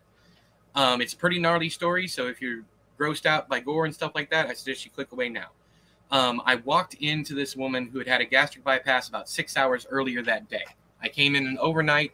I walk in, and I have to pull the covers back to get to her arm, and it's kind of dark because I don't go in flipping on lights like some nurses do. I came in to do vitals, so I pull back the sheet, and my hand instantly warm and wet. So I flip on the overhead light, and she's kind of coming awake in the bed, and I'm like, ma'am, are you okay? Because the first thing I did when I noticed that my hand was covered in blood is I look up at her to make sure she's alive. And she's like, yeah, what's wrong? So I pull back the rest of the blanket. I automatically throw it back over there. I was like, I'm going to get the doctor because her staples had come undone. And her guts, everything that should have been on the inside was on the outside, laying in her lap, laying on top of her in the bed. And from what they could figure out, because she literally had a bloody finger and a staple off to the side, in her sleep or whatever, she had worked one of the staples out, and then the rest of them just kind of like popping buttons on a shirt. You only really need to get the first one and the rest come really easy. The whole thing just popped right open. So her guts were literally laying on the outside of her, and she's scared just seeing my reaction because I couldn't help it. I'm like, I need to call the doctor. So she throws the blanket off, sees her guts sitting there, and just starts screaming bloody murder, as you might imagine. And on top of that, she looked dead. When I first cut on the lights, it was because she was so pale. She had lost so much blood, and her eyes were fluttering open. So I don't even know if she did it while she was awake, lost blood, and passed out, or what. I don't know. But they were able to save her. But what really stays in my mind anytime I think about a gastric bypass or stomach surgery is I remember that scene, and I remember that 40% mortality rate and all the people that I had to push down to the coolers, because we didn't have a morgue, we had a cooler, and then they would take people from the cooler to the actual ME's office, which was across the street. So those two things hit my head when my doctor told me the only chance you have is surgery. So I was like, okay. So I started researching. There was a YouTube channel called The Fasting Fat Man, who was hyper fixated on this dude who didn't eat for a year and a half and managed to survive. And he was a super huge dude. He was like 500-600 pounds, and he just melted away to like 200 pounds over the course of a year and a half, when all he did was drink water, eat nutritional yeast, and have supplements. So this Fasting Fat Man, he's still on YouTube, but I think he's starting to gain his weight back now. He fasted for almost a year, and I was following his journey, and I'm like, I don't think I can do a year, but I'm going to try a week. I got through a week, had no problem. So I went a second week, third week, fourth week, and I did an entire 30 days before I decided, okay, I'm going to try eating something. And when I came back to it, I started with broth, then I went up to salads, and I just went back up to that point. My whole plan was, when I came back, I told myself my stomach will have shrunk, and I will be able to eat as if I've already had a gastric bypass, because eating too much is going to hurt, because I'm not used to it anymore. Well, my body doesn't work like that. To give you a little more background on me, I used to be a professional eater, and I was really good. I could eat upwards of 30 pounds of food in one sitting. And my stomach would just expand. I'm also missing that gene, or that whatever it is that tells you you're hungry. I'm missing that completely. So I can literally eat from morning all through the day and night. And that's how I used to eat. I used to eat like 3 or 4 buckets of chicken by myself. I'm talking fried chicken, like KFC and Church's, because Church's had the $5 Wednesday deal. I'd go down and get 2 or 3 boxes of chicken, and I would eat them by myself. And I would eat candy bars by the bag. Like, I wouldn't buy just one candy bar. I would buy an entire bag of like the mini Snickers, eat the entire bag at one time, and have like 3 or 4 like 32-ounce glasses of milk while I was eating those. Yeah, the burrito, my short story Burrito is based on that. And I used a lot of the stuff that I did, like the insanely hot sushi challenge. I actually did that. There was numerous contests I won because I just couldn't get full. But then my teeth started going bad from all the drug use and, just no maintenance over the years. It really hurts to brush my teeth. So I lost a considerable number of teeth. And I still have nothing but shards up top, which is why you guys don't see me smile all big and wide for everybody. I couldn't eat like that anymore. I was literally breaking what little teeth I had left, trying to eat as fast as possible. So anyways, and that's how I got as big as I was at 4'10", because I would eat, 20 pounds of food during a competition, and then I would go out for dessert afterward. Even after eating that, because I wanted something different, I still wanted to eat.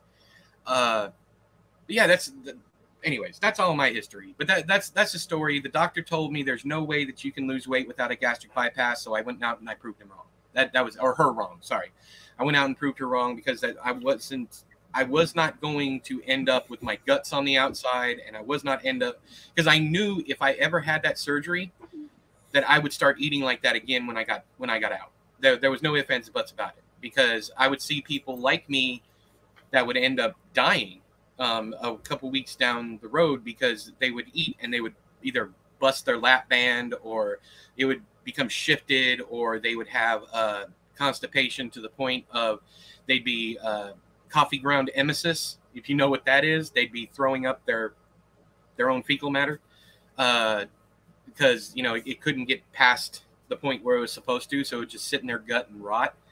I got horror stories for years that I could tell you guys about gastric bypass. So those two things kept me from doing it. And also, I am incredibly stubborn. I don't know if it's the way I was raised or what, but the quickest way to get me to do something is to tell me not to do it, or to tell me I only have one option, and I will find another option. I don't care if it's harder than your option. I will go out and I will find another way to do what you don't want me to do. So that's a little bit of my mental health. Or lack thereof. Anyways. So you happy with this, Chad? Yeah, I am. Yeah, that's good. Yeah, it makes us to get, like I said earlier, it makes us to get out of this house and away from these people. I literally can't take any more, man. I can't. Like, I was reading that section where the grunting and everything, and I was like, I don't know. I'm scrolling. Fuck this. No, I'm done with these people. So I'm right there with you. And if we hate them that badly, this is gonna be affecting literature. So to be as pompous as to be as pretentious as I possibly can, this is gonna be affecting literature. So yeah. But yeah, I'm having a blast. The only thing that I'm tentative about, that I'm sitting here, I'm like, let me say this right. I feel like I'm double working you with every chapter that I write, because I know you're going to change it quite a bit, and I know you want to get going and move ahead, but it feels like I'm slowing you down. So if that is the case, we need to figure out something to change that, because I'm not cool with that. I want you to be able to do more than just. I don't really see it as slowing me down. As you can tell, I'm a slow writer anyway. You know, I can probably pull off max maybe 900 words in an hour if I'm totally focused. Unless it's dialogue, then I can. If it's dialogue for some reason, I can. That has me the most focused, and I can. I enjoy doing that. And yeah, but coming up with, descriptive things and how are they feeling right now? What's in the room? Oh, that's right. They already, like I had earlier there, I was like, dude pulls a cigarette from his Camel box or his pack of Camels. And I'm like, wait a minute. I think he's already smoking, so, but yeah, it takes me, and I just have the tendency to, not really just write it out, but I have to kind of feel it so that I can, like, what would this person really say? How would they really, really feel in this thing? Rather than, like, I think a lot of stuff that's written, even in popular film, a lot of stuff is like, it's not written authentically. It's written. I know. I think. Let me see if I get where you're coming from. It is all purposely to drive the plot forward. There's no. Like emotion. No, that's no, like he react, like instead of giving somebody an authentic reaction, I feel like a lot of writers compare what they're writing to something that they've seen before, like a movie, rather than an authentic reaction. And I've given this example many times before, but I don't know if we've talked about it. The movie Hereditary, the most disturbing part for me in that movie was when. You've seen it, right? It's one of my favorite movies now. Well, with the kid, spoiler for anybody who hasn't seen it, there is when the kid accidentally kills his sister. To me, his entire reaction from the second it happens till the next day that's a real reaction to me. Yeah, but I think in the wrong hands, somebody would write, like. It's like on a subconscious level, they would be like, how would this be in another movie rather than how would this be in real life? But yeah, that was why it messed me up so much, because I was like, this kid's in shock. He will not even look. He's in complete denial, yet he knows exactly what he just did. Yeah. Exactly what, but he cannot bring himself. Whereas another writer would have them turning around and screaming and, oh my gosh. And it's like, that might happen, yeah. But what happened with this kid? That's real. Mm-hmm. No, I agree with you 100%. So when I write, I try to think like that, like, instead of books I've read or movies I've seen, like, how would this really? And unfortunately for me, I've had some pretty hardcore traumatic experiences to draw from. Mm-hmm. So there are certain things that I could, like what the kid went through, that I can. Put myself in those shoes and be like, yeah, this is an authentic reaction. So, and that, I think that part of it slows me down, because there are certain things, meaningful, heartfelt things that I want to make sure that I get right, rather than just, and you want to get there naturally too. Yeah. So yeah, I don't know. I've got a big problem with um, non whatever the word is, non-genuine reactions that people have, and it's like you don't know what you're doing. You got this from watching a movie. You think that this is, you know. Yeah, you're right. Yeah, there's a lot of that kind of dialogue in south of here where people just react, you know, instead of like carrying on conversations, it'll be like an awkward yeah, and then they'll be on to another topic. You know, people don't talk usually. People that like with me especially. So I have a lot of people getting cut off in my dialogue because that's how it naturally happens in my head, because I like, this is where I would cut them off, or this is where whatever I would interject my own feelings and thoughts. People rarely talk in full sentences. Like, you know, and the only way to really learn how people talk is to go out to a place maybe you're not comfortable being and watching people interact. If you're trying to write people that are uncomfortable to be around, especially like villains or whatnot, you go and watch, you know, go to Waffle House at 3 o'clock in the morning on a Friday or Saturday and watch the drunks ramble in and hear the kind of crazy shit that they say. Or if you're trying to build up an emotional scene, everybody has lost something in their life, you know, whether it be a toy, a fucking animal, a family member, whatever. And they teach us in acting classes also, is that's what you draw on. Again, I harp on this a lot, but that's what they mean by write what you know. It's not, you know, do not write doctor stories if you're not a doctor. That's not what they mean. Write what you know literally means to put your own experiences in it, but make it fit into the story naturally, you know, and build off those things, especially for slice of life kind of things. But the best way to learn how to write dialogue is to listen to people, to actually sit there and listen how they go from one conversation to another without a segue, how there's awkward silences, and the awkward silence, you don't have to say that they sat in an awkward silence for so long. You could have people fidgeting with their fork, or, you know, keep picking up a glass but not drinking from it, wiping the condensation off a glass, you know, pulling a paper towel out from underneath the glass, putting it back down there, rattling, you know, just moving the food around on their plate. That's the kind of stuff that builds a scene, and not you telling the reader that. And it's also how you lengthen your projects.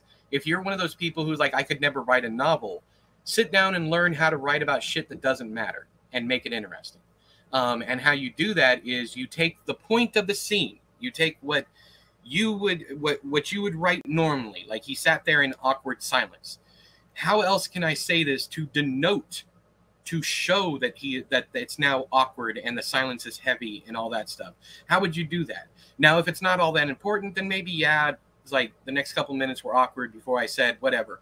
But if you're building a scene and you're building like tension or uncertainty or whatever, you really want to hyper focus on their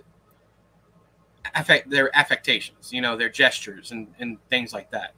I remember I got all that stuff not from a writer, but just from life experience managing restaurants, because one of the things they hammered home was body language of your customer.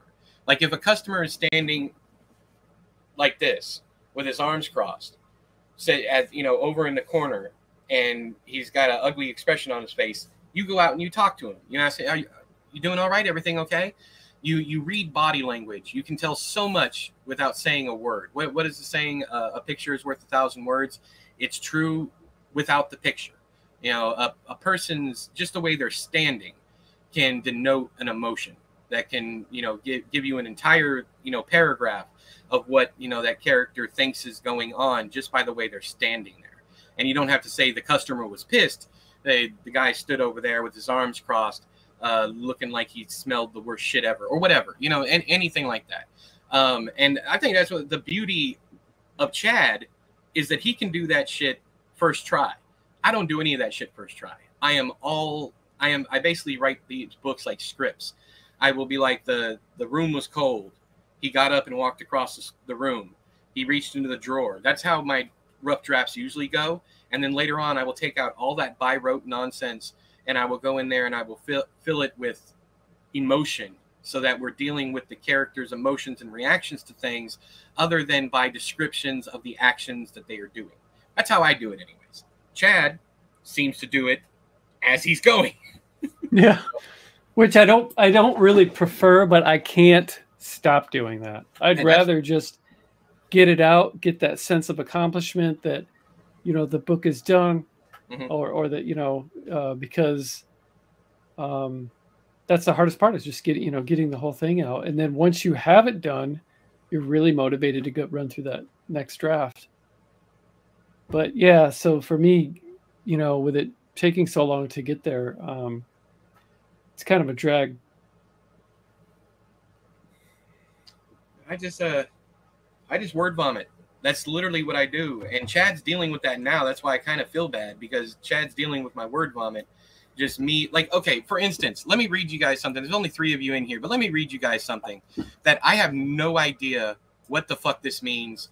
None whatsoever. Like, no one's cleaned up the dog shit by the time I get out of the shower. So that's the first order of business. I grab 3 plastic grocery bags from a bag of them Rita keeps under the sink. I double up one and use the third as a makeshift glove. Rita's buzzing around the house, darting here and there, shooting outside, only to come back in a second later. She steps over me on my hands and knees, scooping poop, grumbling expletives as she meanders. "You seen my cornbread?" says Rita. I don't know what the fuck the cornbread has to do with anything. That was just the first thing that popped into my head. I crane my neck to find she ain't talking to me. She has her head in the door of her room, speaking to whoever might be inside. She's picking at her right arm, really digging in. Bloody fingers pull away and rise to her face, where she sniffs at the tips. She catches me staring and wags her red fingers at me. "Did you see my cornbread?" she asks me. "What? Is you deaf now? Have you seen my cornbread? We don't have any cornbread." My voice raises at the end. Rises at the end, like I'm asking a question. "You ain't never no help." And then it goes from there. Like, I have absolutely nothing in mind for this fucking cornbread. Nothing. But I don't know what she's going to say. So the first thing that pops into my head, I get it down and I move on. And so many people, what Chad does is amazing to me. Like, I can't do that. I have to have the entire picture full and done before I can go back and rewrite it to what he's been doing, which is he's been going over stuff that I know in my head needs to be rewritten. And he's already rewriting it and making it shorter, succinct, getting to the point quicker, getting rid of most of the by rote stuff. And that's just like the rundown, the listicles, as I call them. It's like he walked into the room, he sat down, he did this, that kind of thing that's boring to read. And Chad's been doing, if you guys haven't seen it, is Chad has been going and changing all of that to keep everything in the moment, to get the pertinent details out and move the fuck along. And he's also going back and changing stuff because we're 2 different minds and we're seeing things 2 different ways. So he's going back and blending them together. And I've given him free reign to do so because I know how I write to begin with. I know that I'm probably going to go back. I would have to go back and rewrite the entire chapter. And now I don't have to do that because Chad's got it. But I'm still going to go back and read and write and, put maybe some more spins on certain things and whatnot. But I don't do that until the rough draft is done. So, and that might annoy Chad when we get there to the end, but hopefully you bear with me because that's my process. And it probably isn't, honestly, it's not going to change much because I've been going through and reading everything you've changed. And I've been like, okay, yeah. That's much better. You got to the point quicker. You've done everything. I've had no problem with anything Chad has rewritten or written. So I'm in awe as far as that's concerned. It is going to be interesting because once I get to know with Chad, I'm going to be working with Derek Jones, who's a longtime member of the channel, and he's never written anything. So I'm going to be working with him through a brand new first pass of a book, collaborating together. And that way I can show people who might not have written anything, because me and Chad have experience at this point. We both know what we're doing here. And to work with someone that has no idea, to go from working with Chad to Derek. And the important thing that I'm looking at when I go to work with Derek is not imparting on him my style. So I need to let him be him and let him find his own style. And if I find him mimicking me, I'm gonna be like, okay, we need to slow down. We need to work on this, because you do need to work on your own style also. You know, don't go in this purposefully trying to mimic me. Find your style, and then we will go back and blend everything together. So write like you want to, that kind of thing. And it might not happen. I don't know. It might not. But it's going to be interesting working with someone who's never done this at all. That's cool that you're doing that. I could never do something like that. I would have no interest. I like to collaborate with either somebody who's on the same playing field or way above me, so that I can, you know, learn and they. But I would never want to be in a position. I've been in the position one time where I had to carry somebody, and it wasn't very fun. It was just for a short story, and it was my first collaboration. But that's the point, to make sure that I don't have to carry him. Like I find stuff like that engaging, challenging, motivating, even to work with someone and not be the crutch, to specifically go into it saying, look, you're going to have to pull your own weight over here, and I'm going to show you how. So that's what interests me about the whole thing, is not molding someone like a mentor kind of deal, but to force someone to be good, to force someone to find their own style and learn on their own, at their own pace, their own time, and to make mistakes publicly. You got to be willing to make those mistakes, and to that we're going to be doing this the same way we're doing it. So everyone's going to see his mistakes right off the jump. It's going to be bad grammar, all different kinds. I'm fully prepared for all that. But at the same time, giving a safe space to do that, where if people come in here, you know, picking on grammar or whatever, I'm going to get rid of them. Because at the same time, people need to realize that this is a very individual task. Even though we're writing together, we're not writing the same thing at the same time. So it is, you got to be comfortable being alone for long periods of time. You got to be comfortable writing the worst you have ever written, and knowing that this is all practice until you publish. It's important for writers, if the people who want to be writers who have never written, to understand that this shit does not happen overnight. And I'm not telling you anything you don't know, but just anybody watching, is that you're gonna be bad. But that's the point. You fuck up, you learn from your mistakes, you grow, and you move on.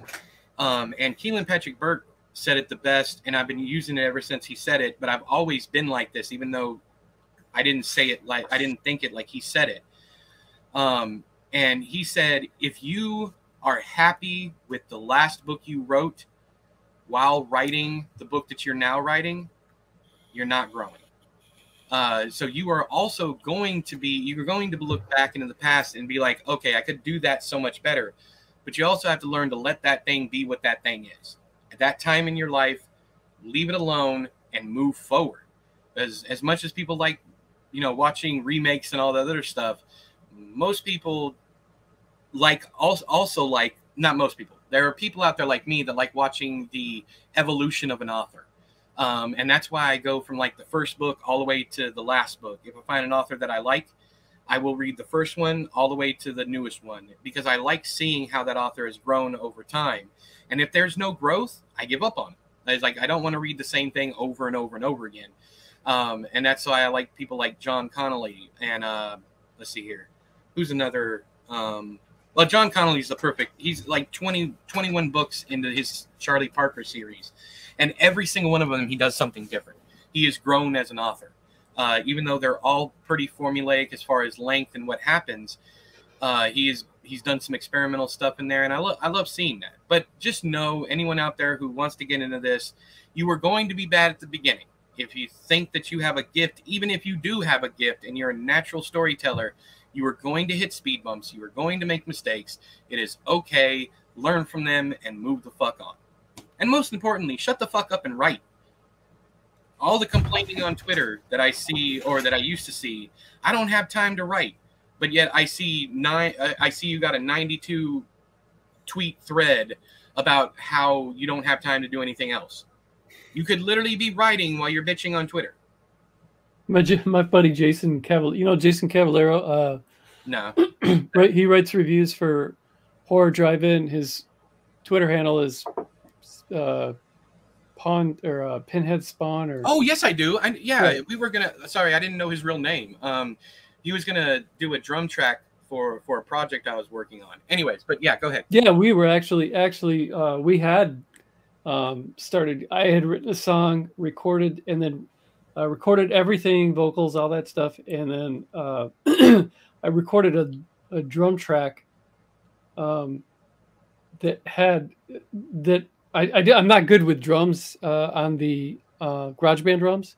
Mm-hmm. So a lot of it was just trial and error and a lot of happy accidents. By the time I got done with it, because he was supposed to play drums on it, and he did send me a couple different versions of it. But by the time I got done with doing the drums, I was just like, you know what, I'm really happy with this. But eventually we're going to do something else. But yeah, I love Jason. He's a great guy. And he reads, the dude reads like 200, 250 books a year. Yeah, I know. And I know how quick he is. I asked him how, and he said, well, for starters, I don't watch TV. Yeah. And so it made me think, it's like, yeah, our lives are really, you know, it's like, yeah, we're all busy, but there are some things that if you eliminate it, you'd probably be surprised at how much more free time you have, whether it be watching TV, YouTube, Instagram, you know, just browsing on social media.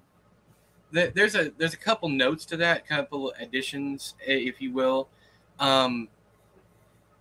We as authors and creative people in general get stuck on the process and technicalities. And I love highlighting a couple different things. First off, J.K. Rowling, as much as she's hated right now for whatever, J.K. Rowling wrote the entire first Harry Potter book on napkins with a pen. She would go to a coffee shop. She was homeless at the time, had a child. She would go to coffee shops, sit there and use the napkins out of the napkin dispenser to write Harry Potter and whatever that first one is, the Philosopher's Stone or whatever. She wrote that on napkins. I tell this the same story that I tell people who want to start a YouTube channel. I was like, if you have a phone and a camera, and even if you can only upload at 140p, you can still start that way. It does not take a writing laptop or a desktop or even a pen and actual ruled paper. John Irving to this day writes 800-page novels on printer paper. Like just Brian Boyer writes novels on his telephone. There you go. So does my buddy Linton Bowers. So that's what I'm getting at. There is no standard way of doing this. There's standard ways to submit. So you would eventually have to put it into Word or print it out in certain format or whatever. That's getting more lax nowadays than it used to be. But for the most part, write wherever, whenever you can. Caroline Kepnes wrote the first U book completely on her lunch breaks. 100% on her lunch breaks, didn't do any work. She didn't have time any other time. She was working so much.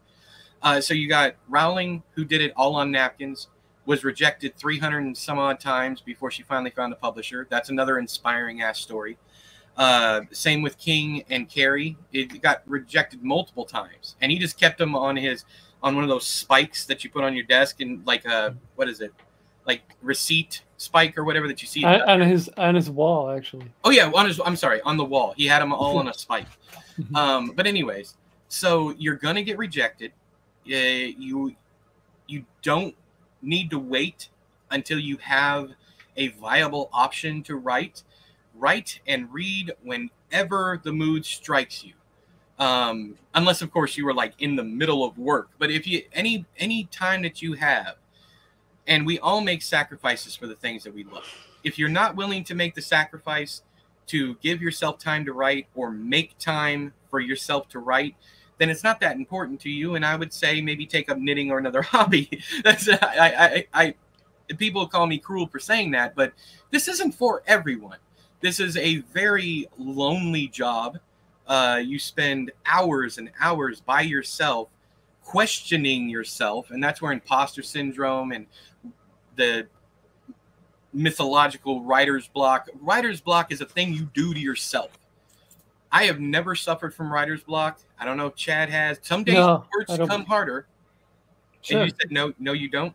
Yeah, I don't believe in writer's block. Right, exactly. Neither do I. Writer's block is a construction of your own brain. It is you telling yourself that there's a reason why you can't come up with the words today. And when those things happen, that doesn't mean don't write.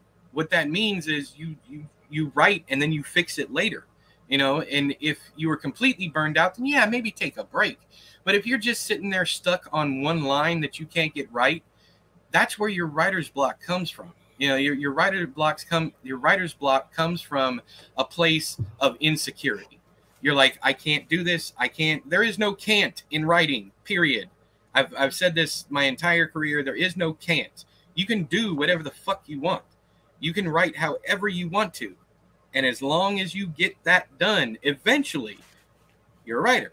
Okay. Well, you're a writer anyways, even if you don't get it done. But there's something to be said about the completion of a project. That's why I say don't share your, here I am streaming us writing. Don't share your unfinished products with anyone. Don't let anyone read because you want to know if it's any good. What you do is you finish it and then you take it to people and then you work on it. You don't be like, hey, will you read the first 10 pages of my book? I always tell everyone no. There's a couple reasons, but the main reason is you shouldn't kill your momentum because you're in your own head. You are the one fucking this up. Stop it.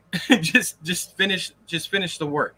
And some people are like, that's easier said than done. Not everybody's head works like yours does. It's like writer's block is a construction. It is not real. It is something that an author who couldn't get past a roadblock in their work came up with, said, I'm blocked. I can't think of anything else. And you know what they're not doing at that time? They are not writing it out. They're sitting around thinking about this fictional thing, this writer's block. And I do know that the only people that I've ever seen suffer from writer's block are people who probably shouldn't be writing. I know that sounds terrible, but that is the truth, because most of the natural storytellers that I have met have never once had an issue with an idea. You know, never. There's always something. And even when there isn't something, they have so much life experience to draw off of. And yeah, anyways, but what I'm saying is if you got people out there publishing books at 15, 16 years old with no life experience, you can think of something to write, even if it is just a fictionalized version of your own life, like I did with Day's End, or Chad's done with numerous books of his, where it's just your life fictionalized and made, you know, all that much more extra so that it's entertaining to read. Yep.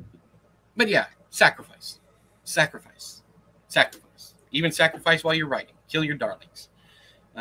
If you have what you think is the best line that's ever been written, delete it at least once. If it's good enough, it'll stay. These are just little things that I've done myself, and I don't actually suggest you do that. But because I've literally I went back and rewritten an entire book because of the last paragraph of a book. The last paragraph I wrote made everything I wrote before that obsolete, but I literally rewrote the entire book to make that final paragraph work, because it changed the entire book, the themes and everything, into something so much better. So I went back and rewrote that entire book. And sometimes that's what it takes. One good line will send you on a journey of 1,000 miles. And especially focusing on character, if you're looking to lengthen your stuff, focus on your characters more, because usually what happens with stuff when you're stuck on lengthening your stuff, you're only writing the action and the pertinent details. So everybody likes a little slice of life every now and again. If not, literary fiction wouldn't be a thing, because that's all slice of life and themes. And then once you've built up that character, then bring in the drama, then bring in the action, then bring in all that stuff. But anyways. That's my. I'm gonna step down off my soapbox now. That's more than 2 cents. That was about $1.25. But anyways. Yeah, I'm a big believer in. It's sad, but yeah, the first thing that you write is, you're gonna hate it one day, And the first book I released is Foster Homes and Flies. I haven't gone back and read it, but according to reviews, it still holds up, and I've read it enough times to still be proud of it. But before that, I had released a collection, and in that collection was a story that I wrote author notes for each story too. And for one story in particular, I said that this was my favorite short story I've ever written, and it probably always will be. This was in 2014, I think. That's not even in my top 40 best short stories I've written. Yeah. And I don't even like that collection. I don't think it's horrible. It's just not. You'll never see me talking about it. It still sells a little bit, but I never advertise it, never promote it. I did do a revised and expanded edition where I went through every single story, and I used Lutzke 2.0 to go through and I like that. Make them a little leaner, tighter, and then I added like 2 or 3 short stories that were more about what I am, today. So I don't hate it, but yeah, it's kind of funny looking at back. There's so many of those stories I just can't stand, and they just feel like filler to me.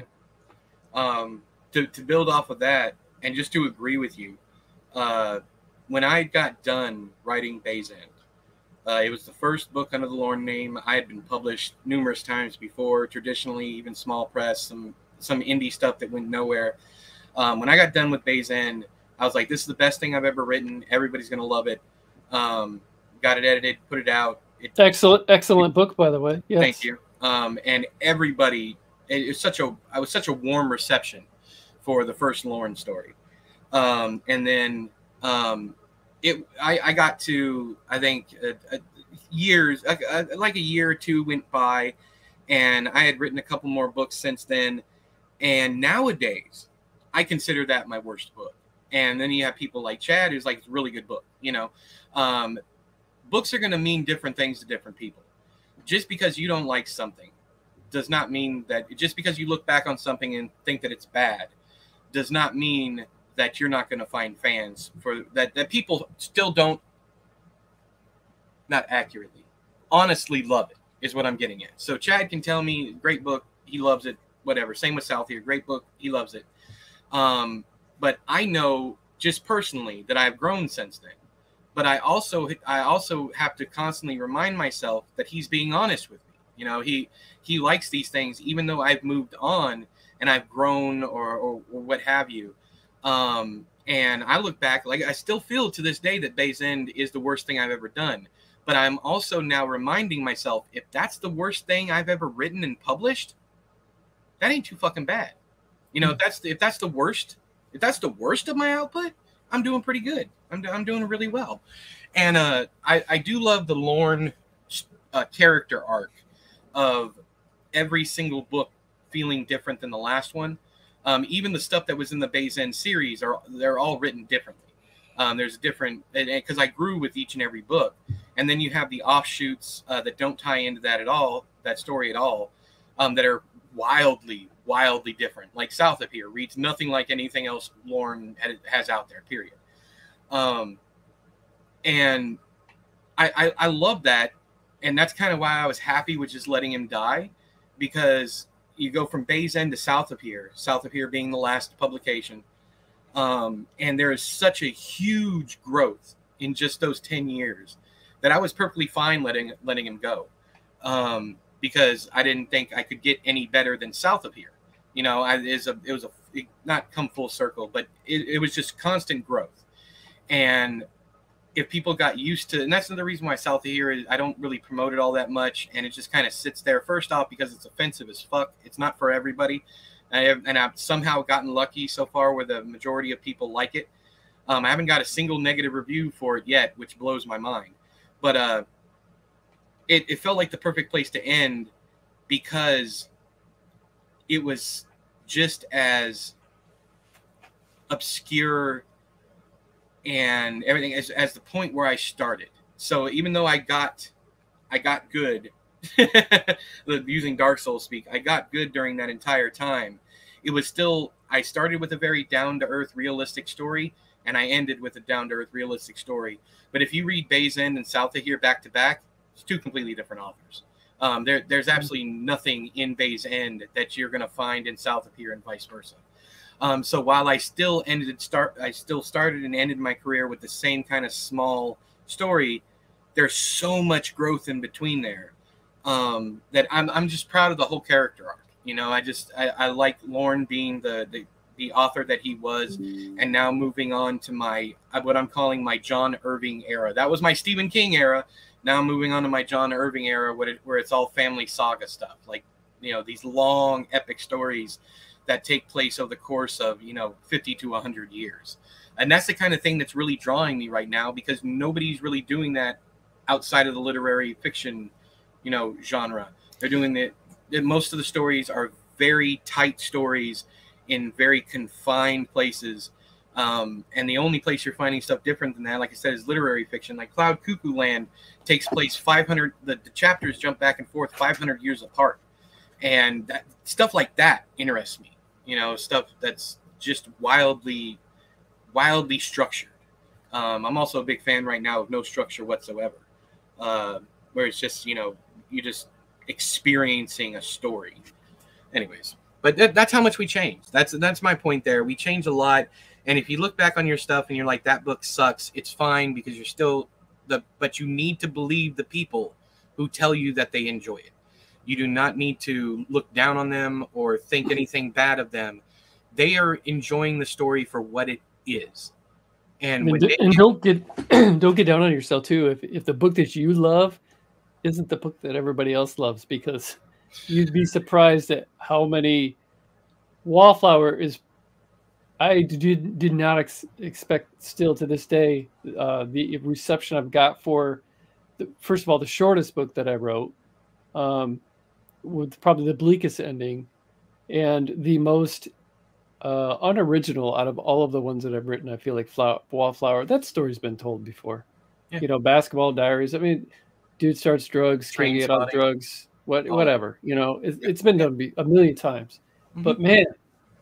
And the emails still that I get, you know, everything from, you know, this has helped me stay sober, or or to consider this, or this helped me reconcile with my junkie brother.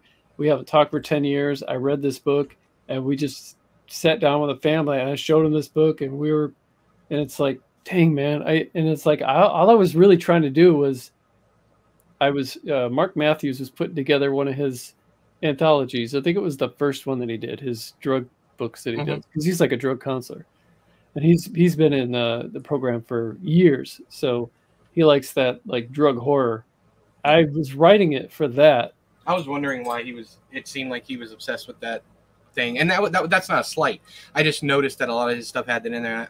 Even though we've been in an anthology together, I've had no contact with him. So, but he gave me he lengthened my deadline, because I had some revisions I had to make, and I thought, for sure my story's going in here, and he rejected it, and I was like, and he said it needs this or something like that. So I was like, all right, man, well, I appreciate the extension, but I'm telling you right now, you're gonna wish you'd put that book in there. And I was joking with him. You know, I said, this is gonna be the one that got away, Mark, and he's like, you're probably right. So I revised it and more, and added something. I can't even remember what I did to change it, but I'm thankful. I'm so grateful that book didn't get put in there, because collections don't sell well, and it would just be a book stuck in a collection. One of the saddest things I've ever written, The Strangest Twist Upon Her Lips, is a novella that's stuck in an anthology with Bob Ford and John Bowden, the Crystal Lake books that have been coming out with, like, the 3 authors, which is really cool. I was grateful to be invited. I'm thankful it's out. I'm proud of all 3 stories, all 3 novellas. But at the same time, it's like, nobody's really read that. And it drives me crazy. And I mean, when I get the rights, I'll probably release it myself, put a cover on it, and got another Lutzke novel. I'm pissed off at you, because that title alone should have been a standalone. It should. I didn't even know it fucking existed yet. I remember talking to you a long time ago and you talking about it, and me absolutely loving that fucking title. And now I'm mad at you. Like I'm legitimately mad at you because it not only is it out there and I haven't read it, but it's also stuck in there. And I got nothing against Ford or Bowden, and it's stuck in there with them not getting the release it deserves. Yeah, I'm mad. I'm mad.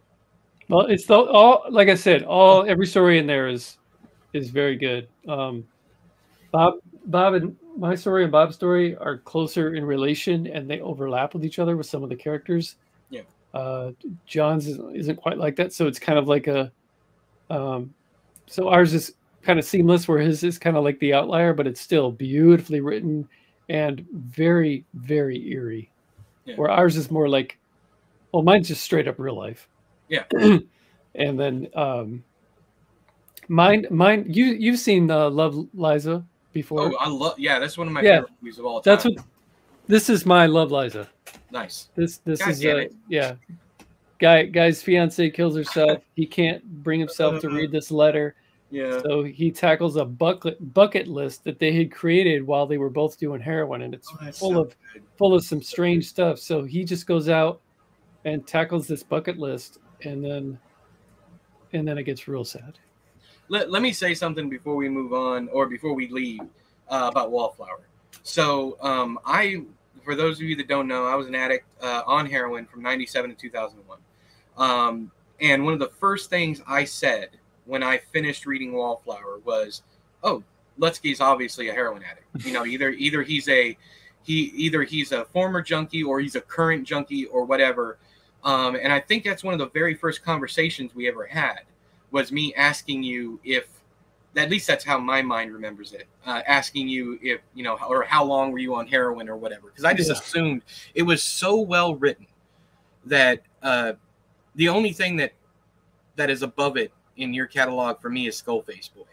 I have a very close relationship with Skullface Boy because it reminds me so much of my childhood.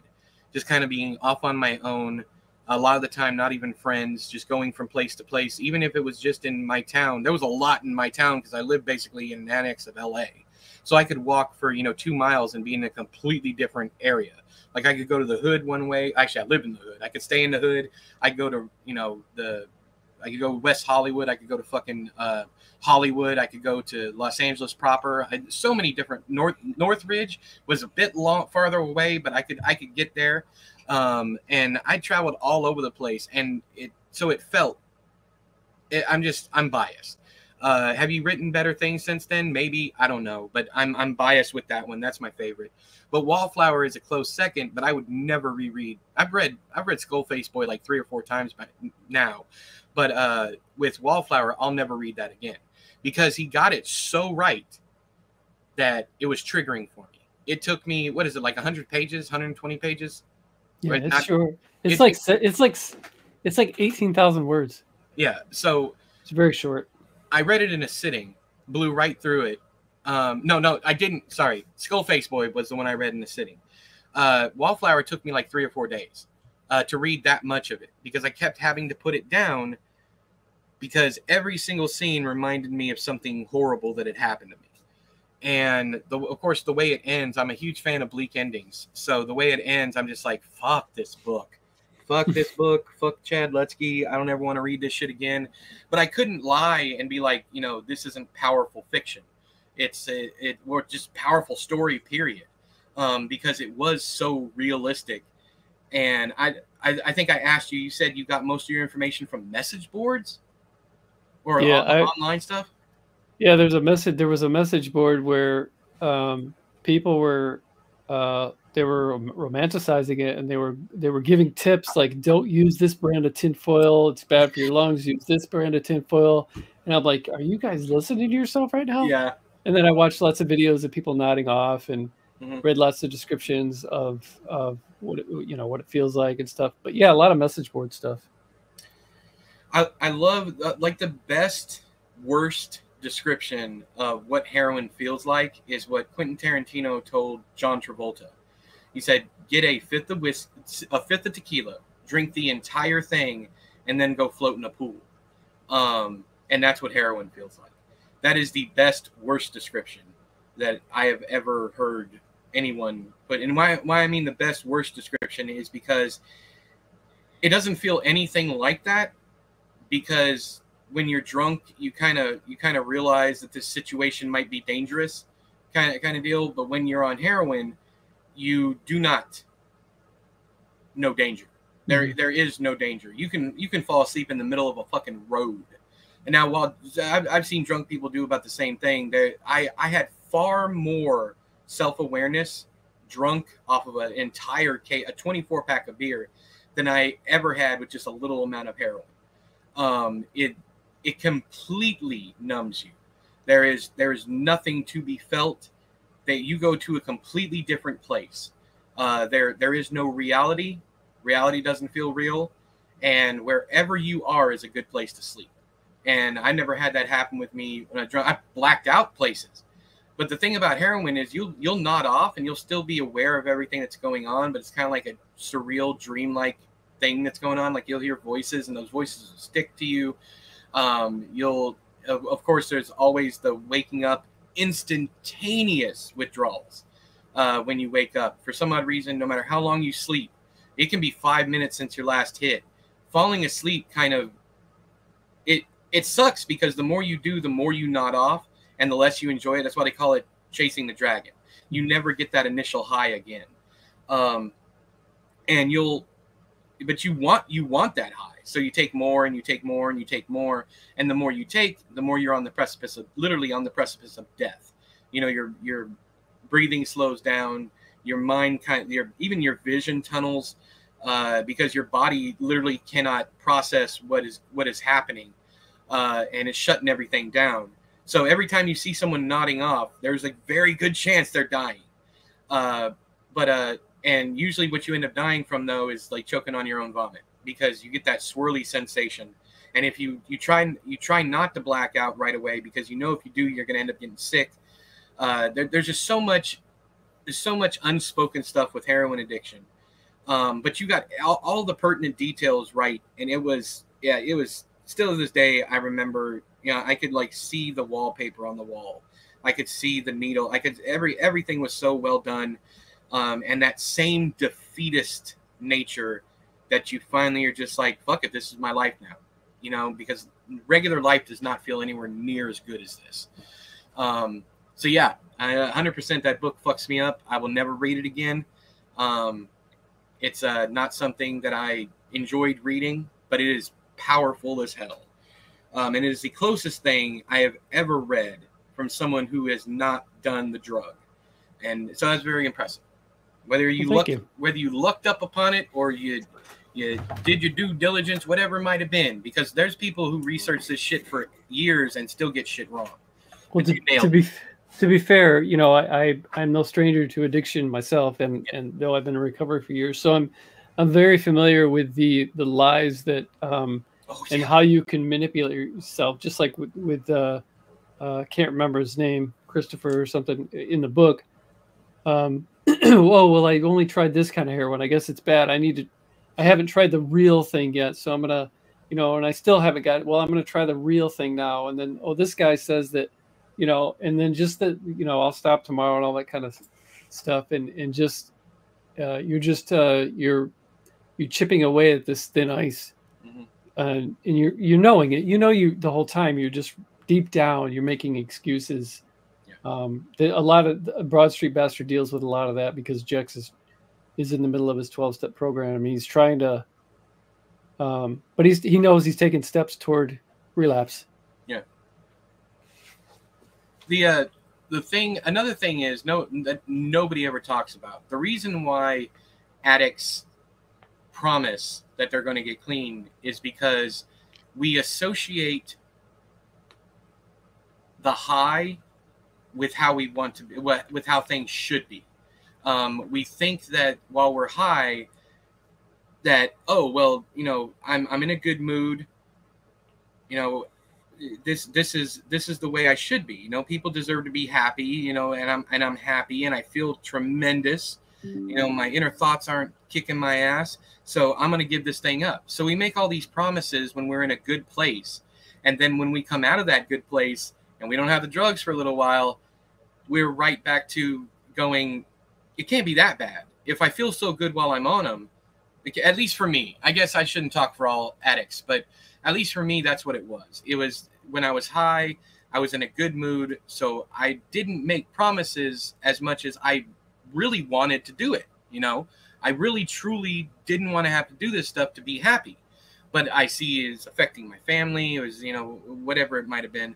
And I'm like, okay, well, if I can, I feel this good right now. If I can carry that feeling with me and remember this feeling while I'm sober. But the thing is, when you're sober, there is nothing on your mind except for that thing, except for whatever your addiction is.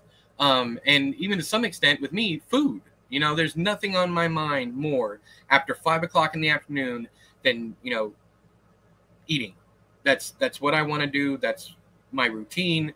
That's when I'm happiest, when I'm sitting there eating, and I forget all about how much fun I had writing earlier in the day, or how much fun I had making videos or whatever, or how I could continue to do those things and not eat myself to death. None of that stuff crosses your mind. It's only about the addiction. It is 100% focused on that, because that is what I convinced myself is what should be my normal state of being.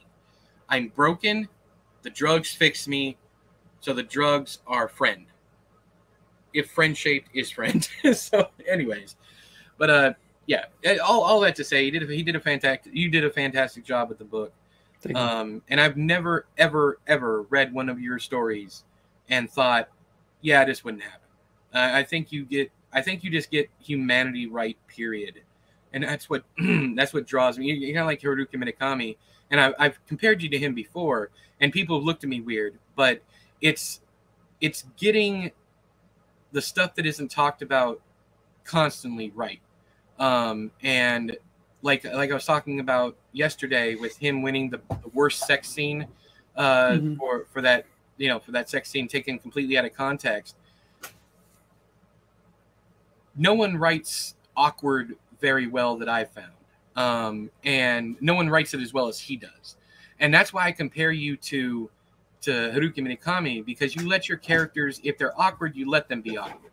If they're, you know, whatever they are, they just are. You tell it plainly, kind of like Cormac McCarthy too. You don't make a judgment call. You just say, this is how they are, and I'll show you some examples of how they are, and that's how they are. I don't agree with it or disagree with it. That's just how the fuck they are.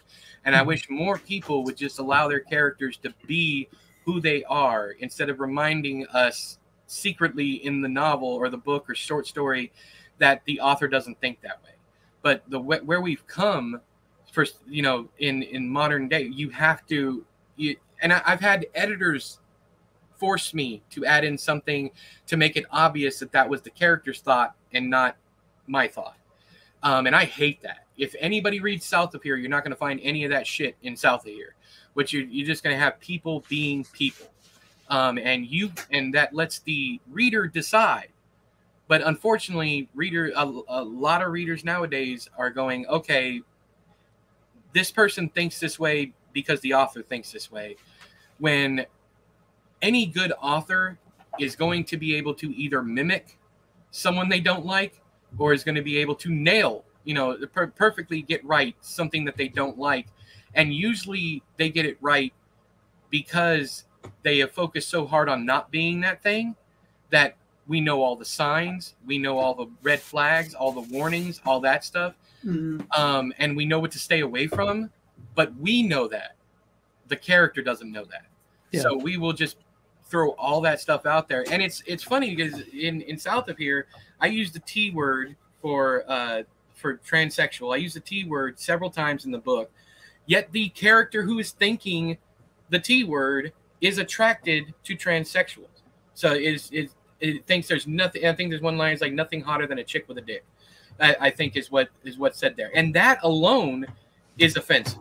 You know, that's not something I would ever say in regular life. I don't use the T word. Obviously, I'm stepping around it now because my oldest is trans. But on top of that, I never liked the word much, anyways, because it was a very dismissive. It's used as a slur. But in the book, 100%, the character would use that. the 100% the character would call a Hispanic person by the SP slur. You know, there's several things in there. It's like you have to let the character be whoever the fuck the character is going to be, and if the reader is going to get stuck on something and think that that's the author, that's the reader's problem and not the author's problem. I believe that wholeheartedly. And another thing, so here's some other writing advice. And Chad might honestly completely disagree with me here, so I'd love to hear what you have to say before we go. But if you write something and someone, whether it be a beta reader or if it's already published, a reader, if only one person understands something, you did not do anything wrong. If like 900 people completely missed the point, but one person did without your input, without you telling them and talking to them, one stranger got the point, that's those other readers' problems, not yours. If you get one thing right, that means you put enough information in there that it could be found, but the other people just chose to ignore it. So I don't know how you feel about that. I know a lot of authors are like accessibility, accessibility, accessibility. You need to make sure that as many people understand what you're getting at as possible. With me, I don't feel that way at all. Yeah, well, 900, I do agree, but 900 to 1 is a big number. But yeah, I mean, just like with Skullface Boy, some people get that, okay, he's got a skull for a face. We don't know why. Let's go. They get that. You know, you don't need to know. It's not important. This is the story. Mm-hmm. And some people are like, well, how does he drink water? How does it, you know? And it's like, just let it happen, man. You know, this is a world that's being created for you. Jump in the car and take a ride with Levi. Yeah, let fiction be fiction. Who gives a fuck? How exactly? I never once in that story did I even focus. I saw Levi plain in my head with the skull face. I didn't think about drinking. I didn't think about any of that shit. I was just there and down for the ride. Of course, I was also on a huge binge of Bizarro fiction. I had just met Gregor Zane, and we'd become friends, and he wrote still to this day, I've never read anything as wild and professionally written as Gregor's stuff. He reminds me very much like Jeff Vandermeer. Well, he will go to the wildest fucking places and take it seriously. I respect the hell out of that. It's not going to get him a huge fan base, but I respect the hell out of that. And he goes, have you read any Chad Lutzke? And I'm like, no. I've seen him around in the community, but no, I haven't read anything. He's like, he's got this book called Skullface Boy. I said, what?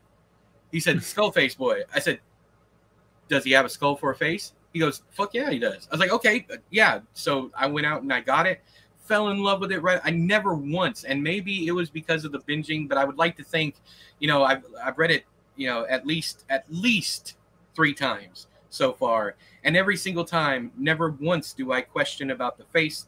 I just let it go. In fact, my favorite part is the part out behind, like the path that he follows out behind the house.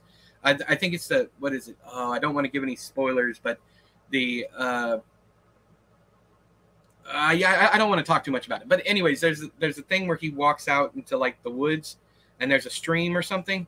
Oh, with Chick, who may or may not be a werewolf. Yes. I didn't want to say that, but yes, that's it. I didn't want to say the W. I didn't want to say werewolf, but yeah. I'll let you spoil it. Anyways, so that part, that part is fucking magical, and I get excited every time I think about it because I don't like it. Once again, I don't want to give any spoilers, but that scene, I will read that scene sometimes, like when I'm walking by your books on my shelf because they're all together.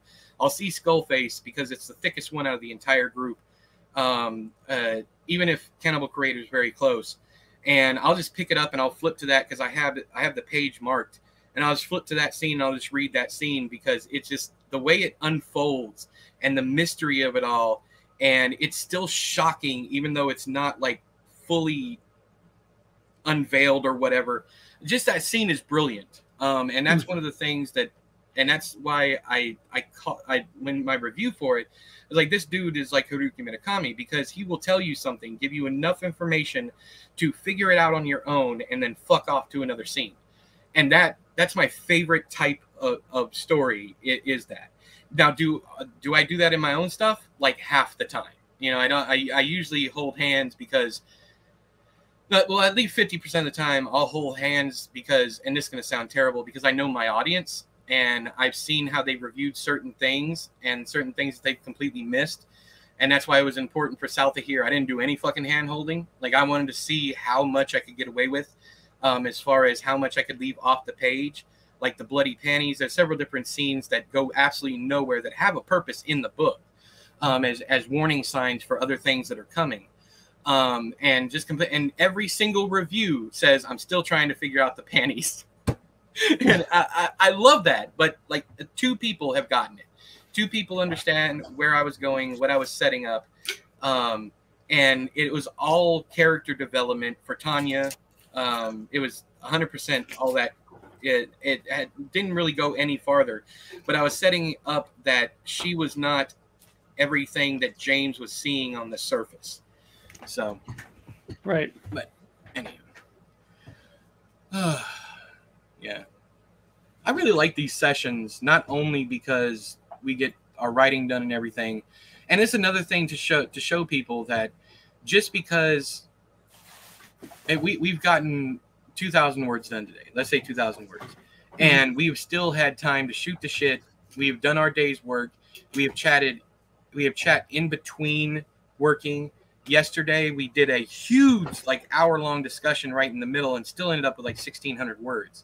So what the point I'm getting at here at the end is, you can find time to write.